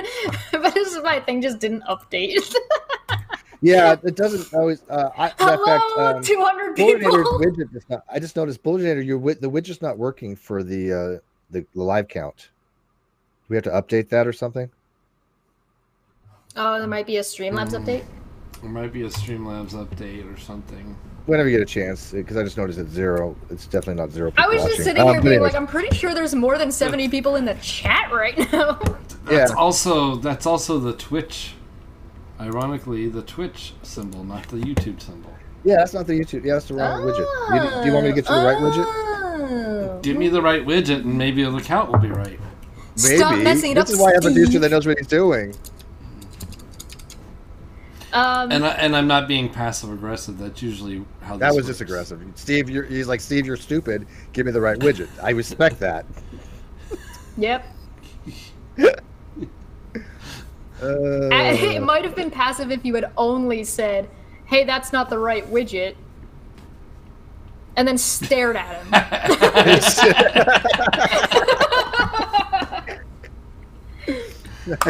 Do we have any, if anybody's got any questions in the chat, I'm going to start taking them now. I do have one from Trina, but we'll get to that one when we get closer to the end of the show.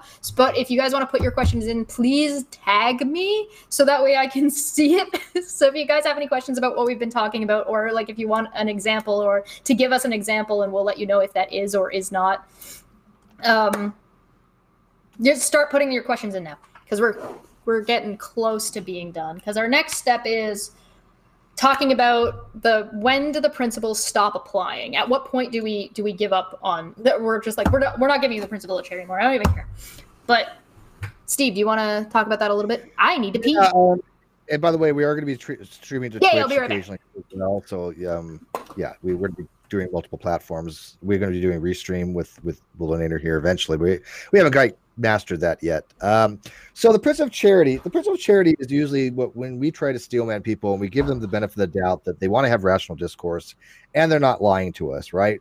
If Bullinator says, hey Steve, it's I believe it's raining outside or something like that, I'm not going to question his belief. I'm not going to go, you know what, you really don't believe that. There's a principle of charity we had there. We don't sit there and question people when they tell us what they actually believe. That'd be a waste of time to have a conversation like that. And if he says something like, hey Steve, I got a lottery ticket, I scratched it, and I won $20. Principle of charity, right? I'm not going to ask him to show the ticket. I'm not going to ask him to verify it. I mean, because he's earned my trust, right? So when you have these conversations with people, I start in with more of a neutral level with people I don't know. But I give them the principle of charity that they're having an honest dialogue, and they're going to be telling me the truth, and they want to have rational discourse. And then as it goes on, they either go a little bit higher, a little bit lower, right? If I see them start using fallacies, if I see them start doing dishonest, if I see them not answering questions, simple yes or no questions, then I start losing my principle of charity because I think they're a dishonest agent. If just the opposite, they're more than forthcoming with information, they have a ring of truth about it, then I give more principle of charity, and I'm more likely to believe things more and more. For example, if Bullinator says, he won $20 in the lottery, I'm not going to question it. If he won $100, wouldn't question it. He wins even 10,000 at this point. I'm not going to question it because I give him the principle of charity because he's earned that with me. Right. So there's a degree of principle that we give a person based upon prior history with them. And I think that is perfectly acceptable. This is the same thing when people believe Kyle. They gave him the principle of charity on it, even though what they messed up is they gave him too much principle of charity, right? Because when there's a question to be had there, like if Dave said, "Hey, I won the lottery. I won $1 million in the lottery, but I didn't even buy a lottery ticket." I'm going to be like, "Okay, Dave, that really doesn't make much sense, right?" In that case, I'd like to know more about it, right? I'm not calling him a liar, but I like to know a little bit more about what he thinks he won and how he won it. So when somebody like, Kyle says, yeah, the money's all there, but won't show it to anybody, no, the principle of charity is no longer applicable because now you're dealing with a substantial amount of money based upon somebody's mere word that's already been just shown to be, a person who has lied before multiple times. Somebody who didn't have a lawyer, somebody who didn't have an accountant. There's questions to be had there. That neutrality for anybody has not gone below that level. So there's a time where principle of charity no longer applies. Trolls, to me, those principle of charity no longer applies. There's certain people, again, that I just will not give them the principle of charity. I will assume that they're just lying to me from here on out, pretty much, unless there's reasons why. I think they're telling the truth. That is how I operate. I'm not ever telling anybody to operate like that, but I will not give people principle of charity or benefit of the doubt when they've shown themselves to be dishonest agents. And that is how I view certain people in the community that have been dishonest to me. Katie Joy, Unirock, Kyle, we call him Team Cuck is what I call him now, KUK, Team Cuck, which by the way means penis in Swedish. I just found it out, slang for penis in Sweden. But can you guys understand about what we mean by principle of charity? When you have an honest discourse, we all should get principle of charity. We all should allow a person to have a dialogue with us, assuming they want to be honest about it. But as soon as they are unable to answer very simple questions, and I'm sorry, if you can't answer simple questions, I'm not going to treat you as an honest marketer. And you can say, well, that's kind of, you can't just always answer things yes or no. I understand that, but you should at least attempt to when they're very simple questions. You either believe the sky is blue, or you don't believe the sky is blue. There is no middle ground to be had there. It's not that complicated, right? So when I see people try to avoid answering very simple questions, I'm not trying to pigeonhole them. I'm not trying to box them in. I'm not trying to play any game with them. You ask me yes or no questions, I will answer them the best I can. Even if you ask me, hey, Steve, have you stopped beating your wife? I'm going to say no. And the reason being is I will explain. No, because I never started being my wife because I've never been married. It's a malformed question called a complex question fallacy. I can explain it, but I answer the question. Yes or no? No. I don't even see people attempting sometimes to answer very simple questions. They try to obfuscate the conversation. They try to change it to something completely different. I don't have time for that. I don't think anybody else does either. So, Chester, I was trying to explain to people when I think principle of charity no longer applies to certain people. They can tell me the sky is blue. I'm going to go outside and look for myself because I don't give them the principle of charity. I assume they're trying to have some kind of machinations. I assume they're trying to run some kind of script. I assume that they are lying to me unless shown otherwise, because that has how far they have gotten below that middle line of neutral by their past behavior towards me and other people. Yeah, so what do you think? I think that the principle of charity, a part of that, because a lot of these principles are all tied into each other. A lot of it depends on previous interactions and what you've seen of that person in the past. So, as I said earlier, you can trust somebody to behave in a way that they've previously behaved. So if you approach it, even without approaching somebody, if somebody says something about Steve, so let's say somebody says, "Oh, Steve pushes narrative a lot," and you go, "Oh, okay," and you go and look at Steve's content, you can actually judge for yourself at that point if you decide to engage with Steve, whether or not you want to give him the principle of charity or the benefit of the doubt that maybe he doesn't do this. So if I say, let's say Steve does push narrative and you want to give him the benefit of the doubt, you can actually, without ever interacting with him, make the decision on whether or not he does that by actually looking at the content. So whenever you decide to interact with Steve and say, hey, this person's telling me this, can you, and I saw you say this, and it did kind of seem like that was the case,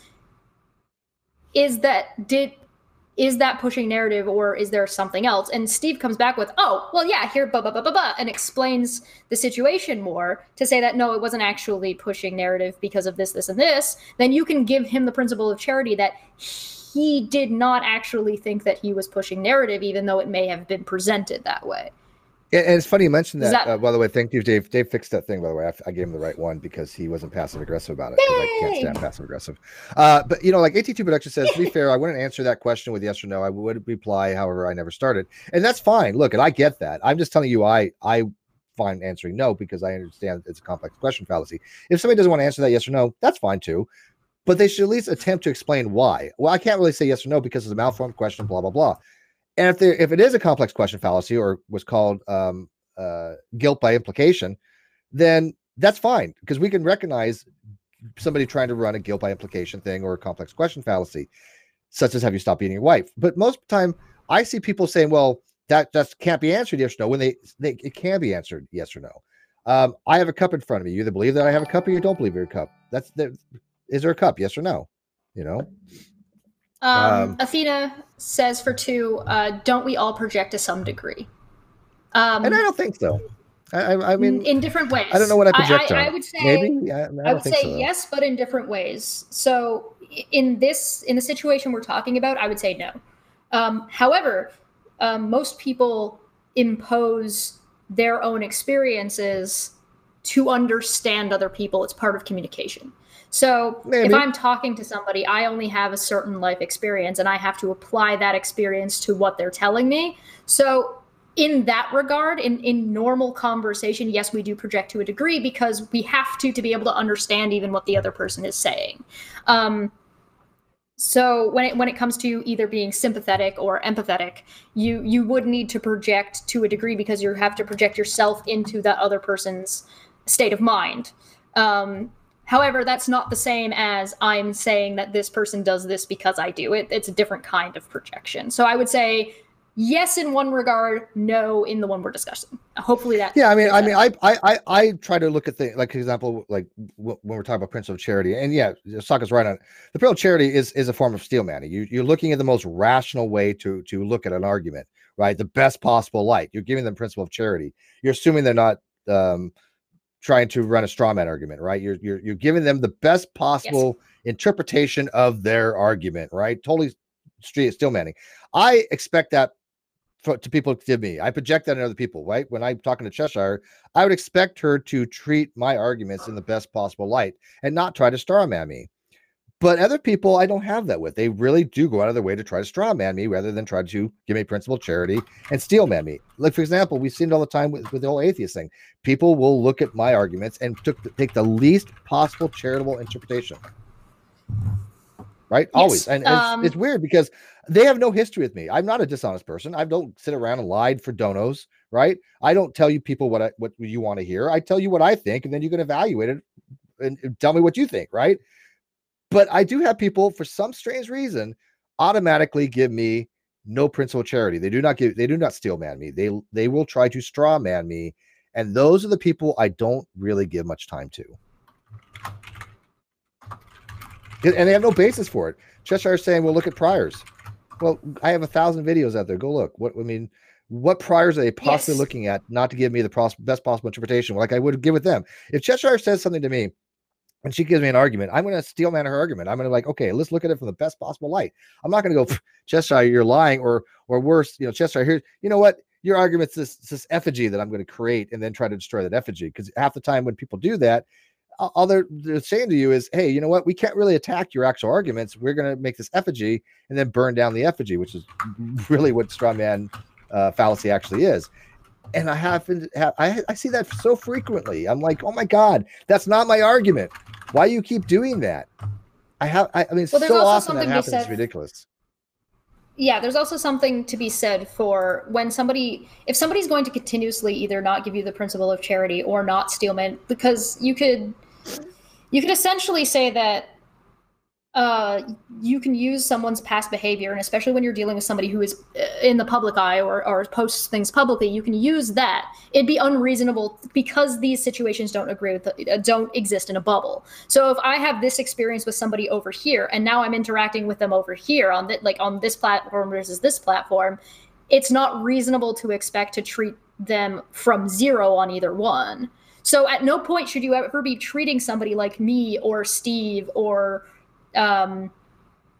pick anybody who has a YouTube channel. At no point should any of us ever be treated as if we're from point zero. Now you can give us the benefit of the doubt and grant us that charity as if you're talking to us from point zero, but that doesn't mean you've forgotten anything that we've ever put out. So you can say, like, you know what, for the sake of this argument, I'm going to say, you know what, none of the stuff that you've ever done counts right now. I'm going to ask you directly these questions as if I have never heard about you before, and I'm granting you that charity as if you are being honest. But if you know that somebody like Mike Kavanaugh, this flat earther who's been around for a long time, you're not going to go into a conversation with him expecting him to be an honest agent. You're not going to grant him that principle of charity. Now you might decide to grant charity about the argument that the person is making, but that doesn't mean, oh, you're now an idiot and don't know who the person is that you're talking to. Yeah, like you said, things don't exist in a vacuum, so we do have to take priors into account. But there are times we can say, "Look, I'll give you a tabula rasa. I'll give you a fresh start, and let's have a conversation based upon the argument, and let's see where it goes." And as soon as that argument starts getting straw manned rather than steel manned, yeah, I'll start losing principle charity. Or if they start using fallacies, or if they start making things personal, there's a huge difference between attacking the argument versus attacking a person. Huge difference. You should start questioning somebody's motivations at that point, because now you're talking about, now this is going to change per person. I've seen like an intrigued feline. An intrigued feline is probably the most charitable person for any argument I have ever seen them interact with on Twitter. The most charitable you could possibly be continuously through the whole thing. It's amazing to watch, and I definitely recommend watching that kind of discussion. It's quite fascinating, and very well argued. So there's reasons to be charitable and there's reasons to drop it. Sometimes it's reasonable to be like, you're just doing this now. And where you're no longer giving them the principle of charity, and you're saying, you are doing this. So at that point, you're saying that I've granted you this principle, we've had a little bit of a discussion, and now I'm telling you that this is no longer the case and I'm going to demonstrate how you're no longer being an honest interlocutor. Yeah, because you definitely, when you're giving the principle of charity, you're kind of assuming that the person is not being dishonest. They're not having illogical fallacies, right? They're not going out of the way. Here's a really good example. We have a previous video right now. There's a good example in the chat right now. We have a previous video out right now talking about the principle of charity and what we're discussing today. A lot of you guys are aware of it. There's somebody in the chat right now continuously trying to correct us, and in saying that we're using the principle of charity wrong because we're not using their definition. We're not using that definition. We're using something specifically. Yeah, they're not giving us the principle of charity. We've already acknowledged principle of charity is steel manning. Yes, and keep in mind that we've actually already discussed this in this chat, and they're still in there saying that we're incorrect to be using it the way we're using it. And this person is also a known contrarian, which is why I don't have dialogue with them any longer on these topics. Yeah, it's because it's a waste of time. This is what they've done. It's a waste of time. Because they're not giving us principle of charity. They're actually trying to correct things. They're not needing to be correct, because I know what principle of charity is. I'm not an idiot. Yes. But why would you need to correct me on things that don't need to be corrected unless you're trying to be a contradiction? You try to be a contrarian. So I don't waste time with that kind of stuff. Other people can, if you legitimately do not understand what we're talking about, even though we've explained it in this video already, please go watch our previous video about the 5 C's, and then you can come back. Yeah. Again, like I said, if you think they were using it wrong, do your own video on it. Go ahead, or talk to Cheshire. Yeah, go for it. I knock yourself out. Don't. No, in fact, don't talk to me. I would rather you didn't. In fact, please go away. There you go. That's fine too. As far as I'm concerned, you are a waste of my time, and I have attempted to have conversations with you in the past, and you have done nothing but waste my time. So I do not care. You are a condescending, misogynistic prick, as far as I'm concerned. One sec. And like I said, that's my opinion. And it's funny, it's because Reg invited him in the other day too, and he wasn't able to do it. But it is getting to the point where I don't see any reason to carry on a dialogue with somebody who's just going to be a contrarian. It's well, just at this makes point, no it's sense dishonest. to me. It is at dishonest. This point, there's a difference between so if you want to play the devil's advocate, that's fine. Playing the devil's advocate is fine. But if you are corrected multiple times and you continue to play devil's advocate with the same point, you are no longer being honest because it's already been clarified and it's already been addressed. Yeah, I mean, I don't know why anybody would think that we're making. Again, I know what principle of charity is. I understand it's steel manning. It also deals with the best interpretation that the person is not giving you illogical fallacies. If you want me to even look it up, I just was looking at it the other day in preparation. Principle of charity in Wikipedia even says, in philosophy and rhetoric, the principle of charity or charitable interpretation requires interpreting a speaker's statements in the most rational way possible, and in the case of any argument, considering its best, strongest possible interpretation. In its narrowest sense, the goal of this methodological principle is to avoid attributing irrationality, logical fallacies, or falsehoods to the other statement, which means you don't think they're lying to you. So everything I've said is exactly how I interpret the principle of charity as given by Wikipedia. So I don't know what exactly I'm wrong about. Hey, Steve, I got a question. Yeah. Is this not a projection? Because that is what people say that you do when it comes to atheism and agnosticism. You say that other people have to use your definitions. Yeah. Well, he says he was correcting you, and I just think he has a thing against you, and I don't like it, to be honest with you. I don't like the way he's treated you. You're saying the same thing I am. How is it only against me? Yeah, that makes I don't know. sense. She's saying exactly the same thing I am, right? Exactly. I mean, that's some misogynistic bullshit. I hit the thing on my chair and I shrunk. But yeah, I'm a little bit tired of it. So that's so can we go ahead and say that that's actually straight up dishonest to say, oh, I'm only disagreeing with Chesh, even though Steve's saying the same thing? I think so, because I don't see you saying anything different from me, and all it is causing contention. Yeah. Yeah. Yeah, I did take away your wrench because I just don't think you're. I don't want you to be a mod any longer. No offense. Yeah. Anyway, so how does this I don't like contrarians, and I don't like people telling people that they think that I stole the GDC. That's bullshit, and it's Sokka. And you said that the other night to Reds. You said that you guys and I were lying. I don't want you. You know what? You could. You also did nothing to demonstrate. You also said nothing to demonstrate that in that chat that night, even though you couldn't come in, you still never typed or explained anything you had to say. And on top of it, we've already gone over how we are not going to allow people to just come around and say people are liars. Right. You can't do that. I have a higher standard. If you show up and say you're lying, we're not going to waste our time with you. You can't be a mod. And I've already explained how I do my mods from now on because of the incident we have with Unirock. Yes, so that was also addressed. People can disagree, but they call me a liar, and you're a mod. You're not going to be a mod. Straight up at that, it's just not going to happen. Yeah, but you can disagree all you want. Actually, interestingly enough, if you say that I stole the GDC, you can go fuck yourself. Yeah. So on top of that, we can also say that you said Reg was wrong. Reg was not wrong. But anyways, Sokka, you know what? Whatever. Sokka, we're not going to waste our time. I don't have time for you. I'm just going to put you. This is trolling right now. This is trolling. Right. This is trolling. I don't have this time is for exactly this is exactly what we're talking about. This is coming to talk about a topic that is not what the topic is, and trying to bait a response, bait responses by just making random claims. Recently, we've seen Sokka do this, and I don't know why he decided to become a troll. He's done it on Twitter. He's done it for several months now. I've given him the benefit of the doubt. Because I know Sokka a very long time, but he's become he's become somebody who just wants to listen to response from people. I don't have time for that, Sokka. I really don't. Yes, and Sokka actually was also gaslighting. Rez was wrong the other night. Come on, that was ridiculous. Rez was not wrong. The story he said was correct. And intriguingly, also says, that was gaslighting. And that was gaslighting. Yeah. I never said that because I didn't say those exact words. Yeah, gaslighting. So no offense, Sokka, but I'm over that kind of shit. I don't think it's appropriate, and for you to gaslight and to say Cheshire was saying something different from me is wrong. Saying that Rez was wrong was incorrect, and I just don't need mods like that. No offense. So If you feel persecuted by it, knock yourself out. But you're not. You can still come around. Don't cry about it on Twitter. Nobody cares. I haven't hidden you. I mean, I haven't blocked you. I just give you a 5-minute timeout to kind of let you think for yourself. Stop being such a contrarian. Because nobody wants it. It's just annoying. Yeah. Okay. So, one of the questions that we got is from Helios. Can you lose any other of the principles of charities? Like, can you lose the principle of cookies?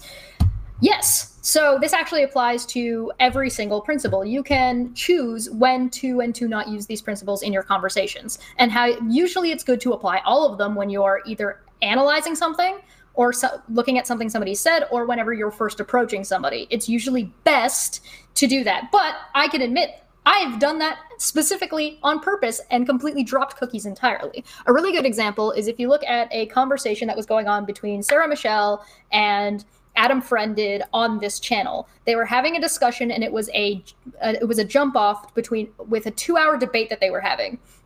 And I came swinging in there because they had already been talking they had a 2-hour stream, and they were like an hour into that one. And I came swinging in like, hey, what up? It's me, your boy. Go fuck yourself. Because I was just like, we need to kick this. We need to kick this up. And I legitimately typed in the chat, Steve, in all capitals. And Steve was like, okay, get in here. So I specifically did not use cookies to approach Adam because we were going in circles. But what I did immediately afterward is I came in there and I basically just gave him a 1-2 hit really hard. And he was like, whoa, what the hell? Was that fair to him? Maybe not. Was it funny? Yes. Did it get the conversation rolling again? Absolutely. Did it make the stream more interesting? Yes, which is what I was called in to do. Now, what I did do immediately after, because he was upset, I was like, okay, yeah. You know what? Yeah, I was being a bit of a dick. I'm sorry. I do want to make sure, because he was like, I'm going to leave. And I'm like, oh, that's fine. I do want to clarify something before you leave. And I applied all of the principles right then. And I said, listen, I just want to make sure I've been listening to this for 2 hours, 3 hours at this point, and I just want to know if I've got your position correct. So I'm going to describe it to you, and can you please tell me if I've gotten everything wrong? He was like, yeah, all right. He didn't think I was going to be able to do it, which, I mean, to be fair, totally reasonable. But then I laid out his argument completely concisely and to the point exactly. And he was like, that's actually correct. I'm like, fantastic. This is actually a really interesting place to take it, but I think there's an issue with the two kind of people having the conversation right now because you're talking about different things. If you want to go look at it, it's there, it exists. I don't remember what it was called, but they were talking about something to do with the Bible. I don't remember. But there are reasons to not, especially when you're running a show, there are reasons to not use these principles. I gave the principles of charity to Science First on Elusive Man. They didn't apply them to me. At all. None of them. So clarification is something that you can drop clarification at some point. If you know what somebody's saying, you don't necessarily always need them to clarify. At some point, if somebody says something and they say something and it's pretty awful or it's pretty like just demonstrably wrong, there's no reason to give them the principle of clarification because they're factually incorrect. So if I say the sky is green, like lime neon green, I'm factually incorrect. You don't necessarily need to ask for clarification. I might clarify after the fact. I might say that, oh, I have these tinted glasses that, well, then why am I saying that? I'm just being a jerk. Yeah, you know, it's fun. I like the cookies thing too, and I think the cookies actually make sense when you talk about the 5 C's. But these are not absolute standards, right? These are things that I suggest, that Cheshire suggests, that we came up with, that we think makes sense to use in these conversations. They're not something that everybody has to, or you could take it, you can leave it. These are things up to you. They're tools, they're guidelines that you could use. That's all. But I think they do make sense, and they're just, most of them are just based upon Greece's maxims for the most part.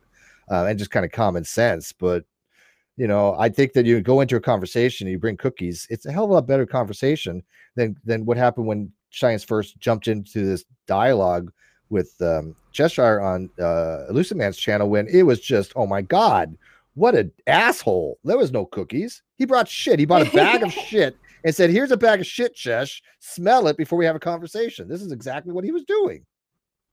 So what you tried to cookies. do.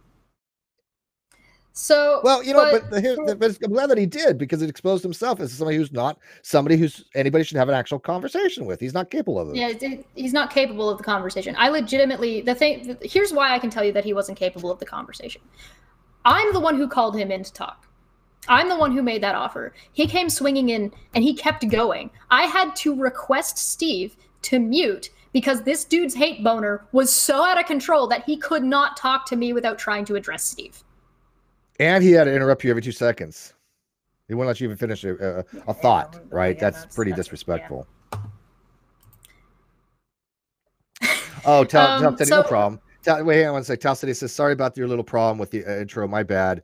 About the score. That wasn't your. I didn't even think about it, man. It just started coming up, and I forgot to even ask or to bring it to your attention because I was going to fix it myself, or figure out something for it. So no, I appreciate you wholeheartedly, Tal. You know, I love you, brother. It's just recently something that actually came up to be an issue, is that any video that I have with that intro becomes instantly uneligible for monetization. So it's not even demonetized. It gets the red uneligible. So yeah. So when it comes to clarification, it's as long as you understand what that person is saying and you take it as what they're saying, then yeah, you can drop the principle of charity. So you can essentially say that no at this point, of clarification, because you don't need them to clarify. And if some people utilize the principle of charity to say horrible things and then say, oh, well, that's not really what I was saying. And at that point, are they? If you know that they're not, then you don't have to grant them that that's actually what they meant, because they're lying to you at that point. And you can demonstrate that through the principle of charity from before, because they've already lost that charity. What about context? Steve, what about context? Is there any point where you lose the principle of context? No, I still think you should always try to take things as contextually as possible. I mean, but again, we don't always know the context of certain things. If you just see something that is taken like very small, myopic view of something, it's hard to know what the context is for that. The problem, what I see, is that when people don't know the context, they fill in the blanks with narrative, right? So obviously we know people that excel at this. This is what they do. They don't know the context, so let's make some shit up and then get everybody stirred up and have donations, because, hey, I'm going to give you entertainment by making shit up, then you give me money for it. That's their style. I don't do that. I want to know the context of certain things. And I will ask people, well, okay, this is what it's saying. Again, I tell people the difference between locution, illocution, and perlocutionary things. Locution is what's being said, but the illocution is the context behind it, right? Very, very what similar is to what's being called, said versus what is meant when they say it. Yeah, to some degree. And so there's, when we're looking at something, it's like, well, what is what's the context behind the stuff is very important. But there's also something like denotation versus connotation, which I haven't really talked about before. But denotation is the more of a definition of something, how it's used grammatically, as opposed to the connotation. So if I say something along the lines of, hey, you know what, that the ending of what's that show? Game of Thrones was brutal, right? The denotation of the word brutal means that there was actually, a fight and blood. It was gory. It had some kind of brutality to it, right? That's a denotation. But the connotation was just, epically an awesome show, right? The connotation isn't the same as the denotation. So what context is there when somebody says, well, that show was brutal last night? Are they meaning it like literally? There was by the denotation of the definitions of the word, how it's used grammatically, that it was a brutal, gory show and limbs were cut off, like 300 or whatever? Or was it just, a brutal ending because, somebody got owned or something, or it's just like really killer? These are the difference in context, right? So you have to be able to like look at something and go, maybe there's more to it. I try to always give context. I don't really know of a time when you wouldn't want to know the context of something properly, unless you just at that point don't even care enough for the principle of charity. When you're dealing with somebody who's so dishonest, you're like, you know what, I don't even want to know the context because I don't even care any longer. But that's up to the individual. I don't know if I can get to that point. Even if it's somebody that I don't like, I still want to know the context by which they said something. If somebody says, hey, hey Steve, this person said something about your daughter. Okay, what was the context of it? There is not everything about my daughter. If you mention my daughter, say, you know what, Steve's daughter seems like a really cool, kid. Okay. An intrigued feline has a decent example. At one point, somebody was asking, they asked me in DMs about more context to some picture that was floating around, and they no longer needed the context to be provided by that other person. A different example of not granting somebody the charity of, or granting somebody the principle of context is that when they say, oh, that's out of context, and then don't explain it or refuse to explain it. Right. Because at that point, they're not providing you the context. So they're just saying it's out of context without even being able to explain themselves. Yeah. So if they don't, then there's no, you can't trust that it is in fact out of context, especially depending on who you're talking to. If I say, look, that was out of context, let me explain to you what the actual context. I did the other night when I did the email things, when people were like, well, Steve said you held money. Well, I explained the context of one thing and the context of the other. It made sense because that's what I was actually thinking. And so there's a context we have there. People don't know the context. They just say, well, Steve contradicted himself. Bullshit. If you know the context, it clearly is no contradiction. This is what I'm saying, that I don't think, personally, I don't see why you would ever lose context or why you would not want to know the context unless you're so apathetic you just don't care any longer. Maybe. I mean, I'm happy to get feedback on that. Yeah, sometimes it gets to the point where, okay, let's take the screenshots of that we've never been able to confirm about KJ. We have not been able to confirm those one way or the other. Those have not been verified one way or the other. Maybe we'll be able to in the future, maybe not. At this point, the context of those doesn't matter. There's enough stuff that she's done recently and that she did not long after we were finally able to be like, we don't know and we're not going to get that information, where she was doing that exact thing to other people, like in her own public texts. The context of these are no longer relevant because they're no longer needed for the argument. Now there's more recent, more publicly available information that these don't need to be verified because the point now stands because of these things that are. Yeah, and it goes back to my beliefs, right? I'm allowed to have my beliefs. If I'm convinced of something, that's my belief. I don't have to justify it to you. I don't have to justify it to myself, and I certainly have no onus to show that this is the case. These are belief claims. They're not claims that I can show somebody that this happens. Well, yeah, you're not trying to convince other people. It's once you start trying to convince other people. Yeah, if I was trying to convince somebody, then I would at least give my reasoning. I haven't been able to verify.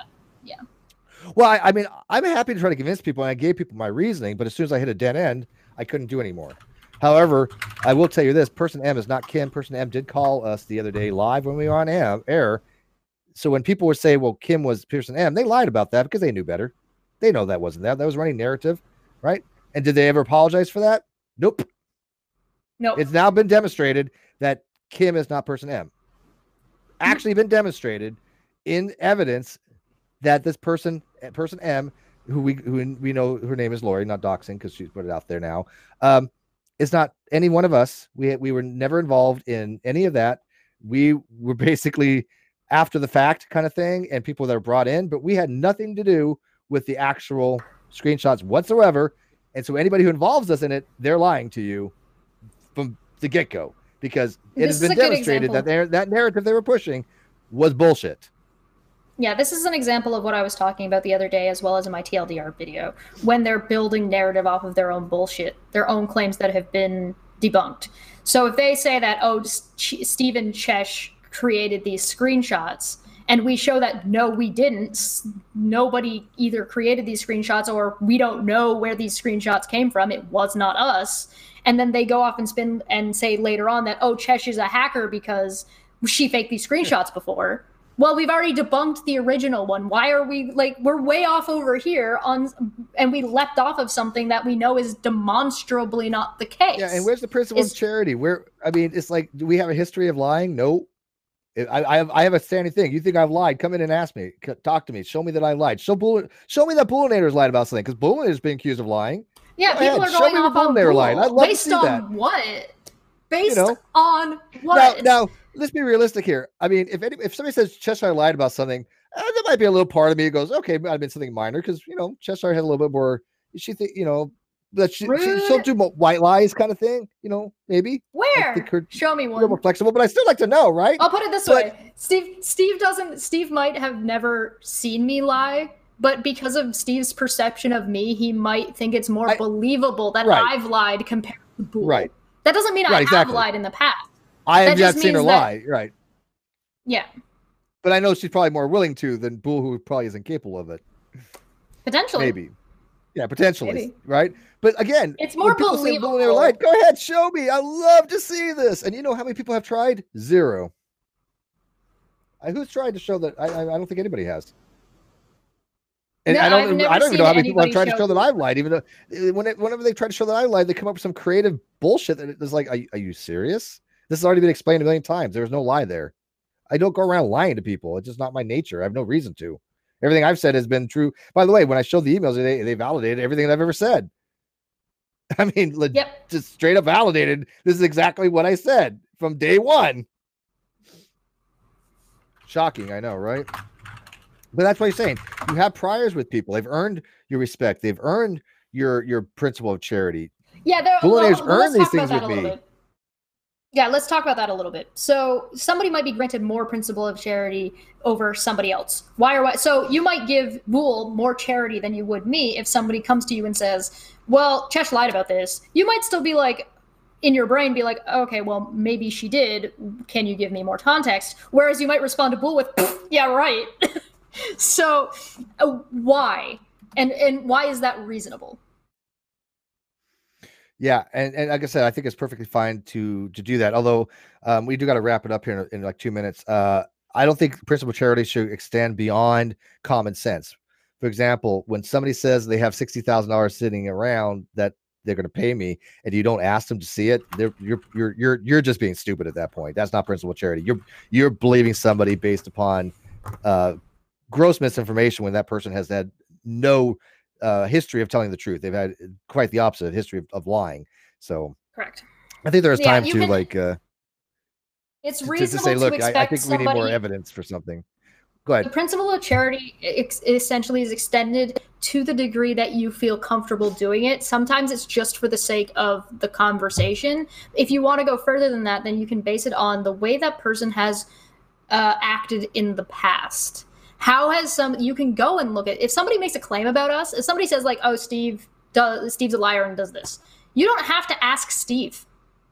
You can go and watch Steve's videos and see if somebody's like, oh, Steve and Chesh are horrible liars and they do this and that and the other thing. They've doxed, they've done this, they've done that. Go and watch our videos and see if we behave in that way.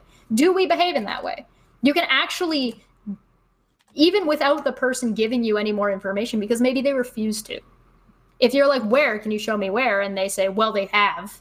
Go look. You can. You can actually go look if you want to. They give you some video. Yeah, go look. Steve's yeah, exactly. Go look. Oh, okay. So if you want to say, like, a really good one that I see happen often is people will post this for the RP stuff. People will post a video not by Steve saying that he's RP. He's an apologist. Well, if you want to know, go watch Steve. Go watch me. You don't even have to ask him. Don't ask him. Just watch what I put out.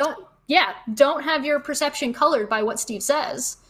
Go and watch Steve and figure it out for yourself if you think that is the case. You don't need to watch somebody else's video about Steve to make a decision about Steve. You can watch Steve and then make the decision about that. We got to wrap this up. So last super chat, then we'll bid you guys a good day. And wait, we got questions. We got to wrap it up. Our producer is not feeling well. Okay, fine. I'm going to do the questions really goddamn fast. Inkboy for 5 said, example of benevolent trolling. Did you knew that, I'm assuming they meant no. Did you know that women's anatomy doesn't allow to put both of her elbows on her belly button at the same time? You want me to do the back one too? I'm wearing stripes, so my boobs aren't showing up as much. Trina Porter said, I have a question for Chesh. How do you not cry when you're being yelled at? Don't take the person who's yelling at you seriously. Intrigue Feline says, I wonder why I have earned Steve's trust. You have a quick answer. You've approached us in a reasonable way, and you've given us the principle of charity, and you've been reasonable in the way you've spoken with us. Mr. Sirius said, when I say believe, it can usually be replaced with the words, please confirm. Is that not correct? It depends on the context of the conversation. If I say I believe something. No, I don't think so. I was going to say no to that question. No, if I say, look, I believe something, that just means I think it's the case that the proposition is true. There you go. That's it. I believe. So if I say the sky is blue and I say I believe the sky is blue, I am saying that this proposition, the sky is blue, is true. That's the best way to think of it. CV for 199 said, "Where's your?" CV for 199 says, "Where is your paid sub link?" It says join right next to subscribe on the video, underneath the share and save. I also think it depends on, for Mr. Series' question, I think it depends on the conversation. So if you're already having a conversation about the subject and somebody says, well, I believe this about it, then there is sort of a conversation or a social contract that you kind of expect the person to confirm about what they're talking about. And then Sandra had asked, Steve, so do you think you gave me the principle of charity when I first came onto one of your lives? Because there was terrible things being said beforehand. Yes, that is exactly the principle of charity. Correct. Yeah, and by the way, Sandra, you weren't the only one that I gave principle of charity to. I try to start everybody off as neutral. I hear a lot of shit, right? I hear a lot of shit about you. Yes. I hear a lot of shit about other people. This person doesn't like this person. This person doesn't like that person. This person talks shit about this person. I know a lot of fucking people, and I cannot, in good conscience, say, okay, because this person says something about this person that's negative, that I have to take that to be the absolute case, right? I will judge everybody individually on how they treat me. But I'll keep it in mind. If this person say, look, if this person is passive aggressive, then I might, in the back of my mind, say, okay, I'm going to look for signs of that person being the passive aggressive. If I see it, I go, hey, shit, you're right. If I don't see it, I go, well, I think you've evaluated it wrong, right? But I treat everybody independently. So when Sandra, people talk about you, and there was other people we talked about, I started about off neutral. You didn't do anything negative to me. You didn't talk shit about me. You weren't hostile to me. Yeah, that's exactly what I mean by giving people principle of charity and cookies. In that sense of principle of charity. A good example on the other side of that is Science First. When he came in, we're in a position now where people are complaining that Steve had this person on his channel, and therefore he's an apologist for having that person on the channel to talk about something completely unrelated. We're at the point where the people who are complaining that Steve had this person on their channel and have been calling him these things have treated us worse than the person who came on the channel, who's actually been convicted. So congratulations to the people who have a problem with this person. That person has been nothing but cordial and kind and forthcoming with information towards us. So we're willing to give them the benefit of the doubt to have conversations and to talk to them about different issues. Whereas every single person that has come after us for this has treated us more poorly than somebody convicted of a crime previously. Why should the flying hell should we listen to you? Yeah, these people have actually exposed themselves to be dishonest, to be reprehensible. They have gone after me, to gone after my friends, to gone after my family, gone after and they'll continue to do so. And still continue to do so. Continue to do so. Yeah. So I mean, they have no moral high ground whatsoever. I mean, these are the people that have actually try to harm people in real life. They have no moral high ground, none of them. So anybody, we're not going to talk about it again, but anybody who talks about this RP thing, anybody talks about me being any of that, you know what? Just recognize where it comes from. Those people are reprehensible people that are just trying to smear, and they're being so open about being reprehensible. Like Science First, I'm sorry, he exposed himself as just a horrible human being the way he treated you. Horrible. Absolutely. There's no excuse for how he treated you. And so he can't take any moral high ground. But anyways, guys, we got to wrap this up. My producer's fading out. He's not feeling very well. I'm not doing that great either. Yeah, we need to get the hell out of here. Tomorrow night, 7 Eastern on Cheshire's channel. She's got Manya. So much fun. We'll actually be able to go over a little bit more about... Yeah, we can actually. We're actually going to be able to go over a little bit more about the situation and how we've actually been treated by these types of people, by the people who are coming after us, and going after Steve, and how we're treated by proxy, guilt by association, essentially is what it comes down to. But we'll be going on about that. We're going to have Sweet Heathen on. We're going to have Golden Unicorn coming on. We're going to have Nikki Serrated Kiss is going to be coming on, and it'll be me, and it'll be the four of us, and we'll sort of be discussing our situations and our experiences on Twitter platforms as well as other platforms, and how people try and what they kind of do to us, and how we get Golden Unicorn sort has of failed at engineering, by the way, if anybody doesn't know. But yeah, so a bunch of women are going to get together and actually voice themselves in their own words and talk. And I don't even know what's going to be talked about because they haven't really. Oh, it's going to be great. It's going to be a really good time. So we're all basically going to. Yeah. And that's at 7 p.m. EST tomorrow. What I am hoping for this before we end this is that I'm hoping for that video that they do tomorrow. Feel free.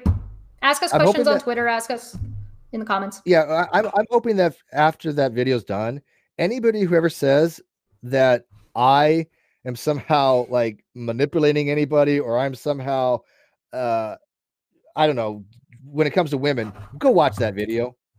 Because I mean, that bullshit has gone so far out the window, it's to be ridiculous. I put women on a pedestal. I am old-fashioned. I'm chivalrous. I get shit for opening door for women kind of crap. I not do anything inappropriate. I ask for consent if I ask anybody out or if I want to banter with them. I make sure they're comfortable. And like I said, I've only asked out one person in a year. One person have I asked out. So anybody who says that Steve hits on everybody, you're full of shit. You're just absolutely lying, and I dare anybody to tell me otherwise. If you guys want to know more about the doxing situation, go and watch Elusive Man's channel, his video from last night. Very good, explains the whole situation very well now that you know what doxing is. Go and look at it. Yeah, he does a very good job essentially exposing all of that. And secondly, I'm going to call it now because I called it last week. I'm going to call it again. I guarantee you people will be pushing the narrative that Steve still is using these women because and that we're all puppets or muppets of him because they're going to say that it was his idea. Bullshit. It wasn't my idea. It wasn't remotely my idea. I didn't have anything fucking to do with it. I found out after the fact. Yeah. Not at all. They have a little secret group that I'm not invited to or whatever, man. But no, this was not my fucking idea. But I am curious and I will watch it. But you know, again, when you have four very, very independent thinker women, I mean, you, Manya, Sweet, Nikki, I mean, you guys are not. We all tag each other. Yeah, you guys are not your demure kind of pacifist, you know, let the man speak for you kind of people. Matter of fact, we're going to end this soon, so I know Dave's got to go. But like, for example, we had a video, Caffeine Corner, a while back, where one of these guys, his name was HD, and there's another guy with him, but I don't remember his name. But they had actually put words in basically Sweet Heathen's mouth and try to tell her, you know, how idiot she was and for trusting me and blah, blah, blah, and blah, blah, blah, and treated her like a child. And it was very demeaning. And Sweet murdered him with words. Just wrote the most visceral thing I think I've ever read in my entire life. And yet this motherfucker is still around leaving comments because he's so butthurt by it, trying to attack me. And I'm like, look, you demeaned a friend of mine. You demeaned somebody who could speak for themselves and treated them like a child because you thought they were too stupid to actually, you know, have any kind of thoughts for themselves or make any decisions for themselves. You are the problem, dude. You are the kind of person that feminists should go after because you treat women like children. And that to me is morally reprehensible. Links are in descriptions down below. Actually, I'm going to link Elusive Man's thing in the chat right now, just so that way it's easy for people to find. But also, if you want to buy, just says he is a fucking idiot, so he knows who I'm talking about. Yeah, he's an idiot. Oh, yeah. This is the person who like will come around to my art channel and try and troll me about art. It's hilarious. It was pretty funny, actually. I'm not gonna lie. I got a kick out of that. Oh, it's on the Danger Zone channel. My mistake. Yeah, it's on the Danger Zone. All right, let's wrap this up. If you want to buy anything for Puck, anything that is extra for Puck will be donated to the local animal shelter. So if you want to get anything, links are down there. Your PayPal is down there. My Patreon is, your Patreon is down there. My Patreon is down there. I think Bull's Patreon is down there. So if you want to support any of us separately, links are below. And the interview with the 4 girls will be on my channel. I'll be sure to tweet it out. If you guys have any other questions for us, feel free to hit us up wherever. Sounds good to me. God. And here's the link. God, he's like, I just want to die. God's not feeling well. Yeah, I'm really not, guys. It's okay, have a good day. Goodbye, everybody. Bye. See you next week.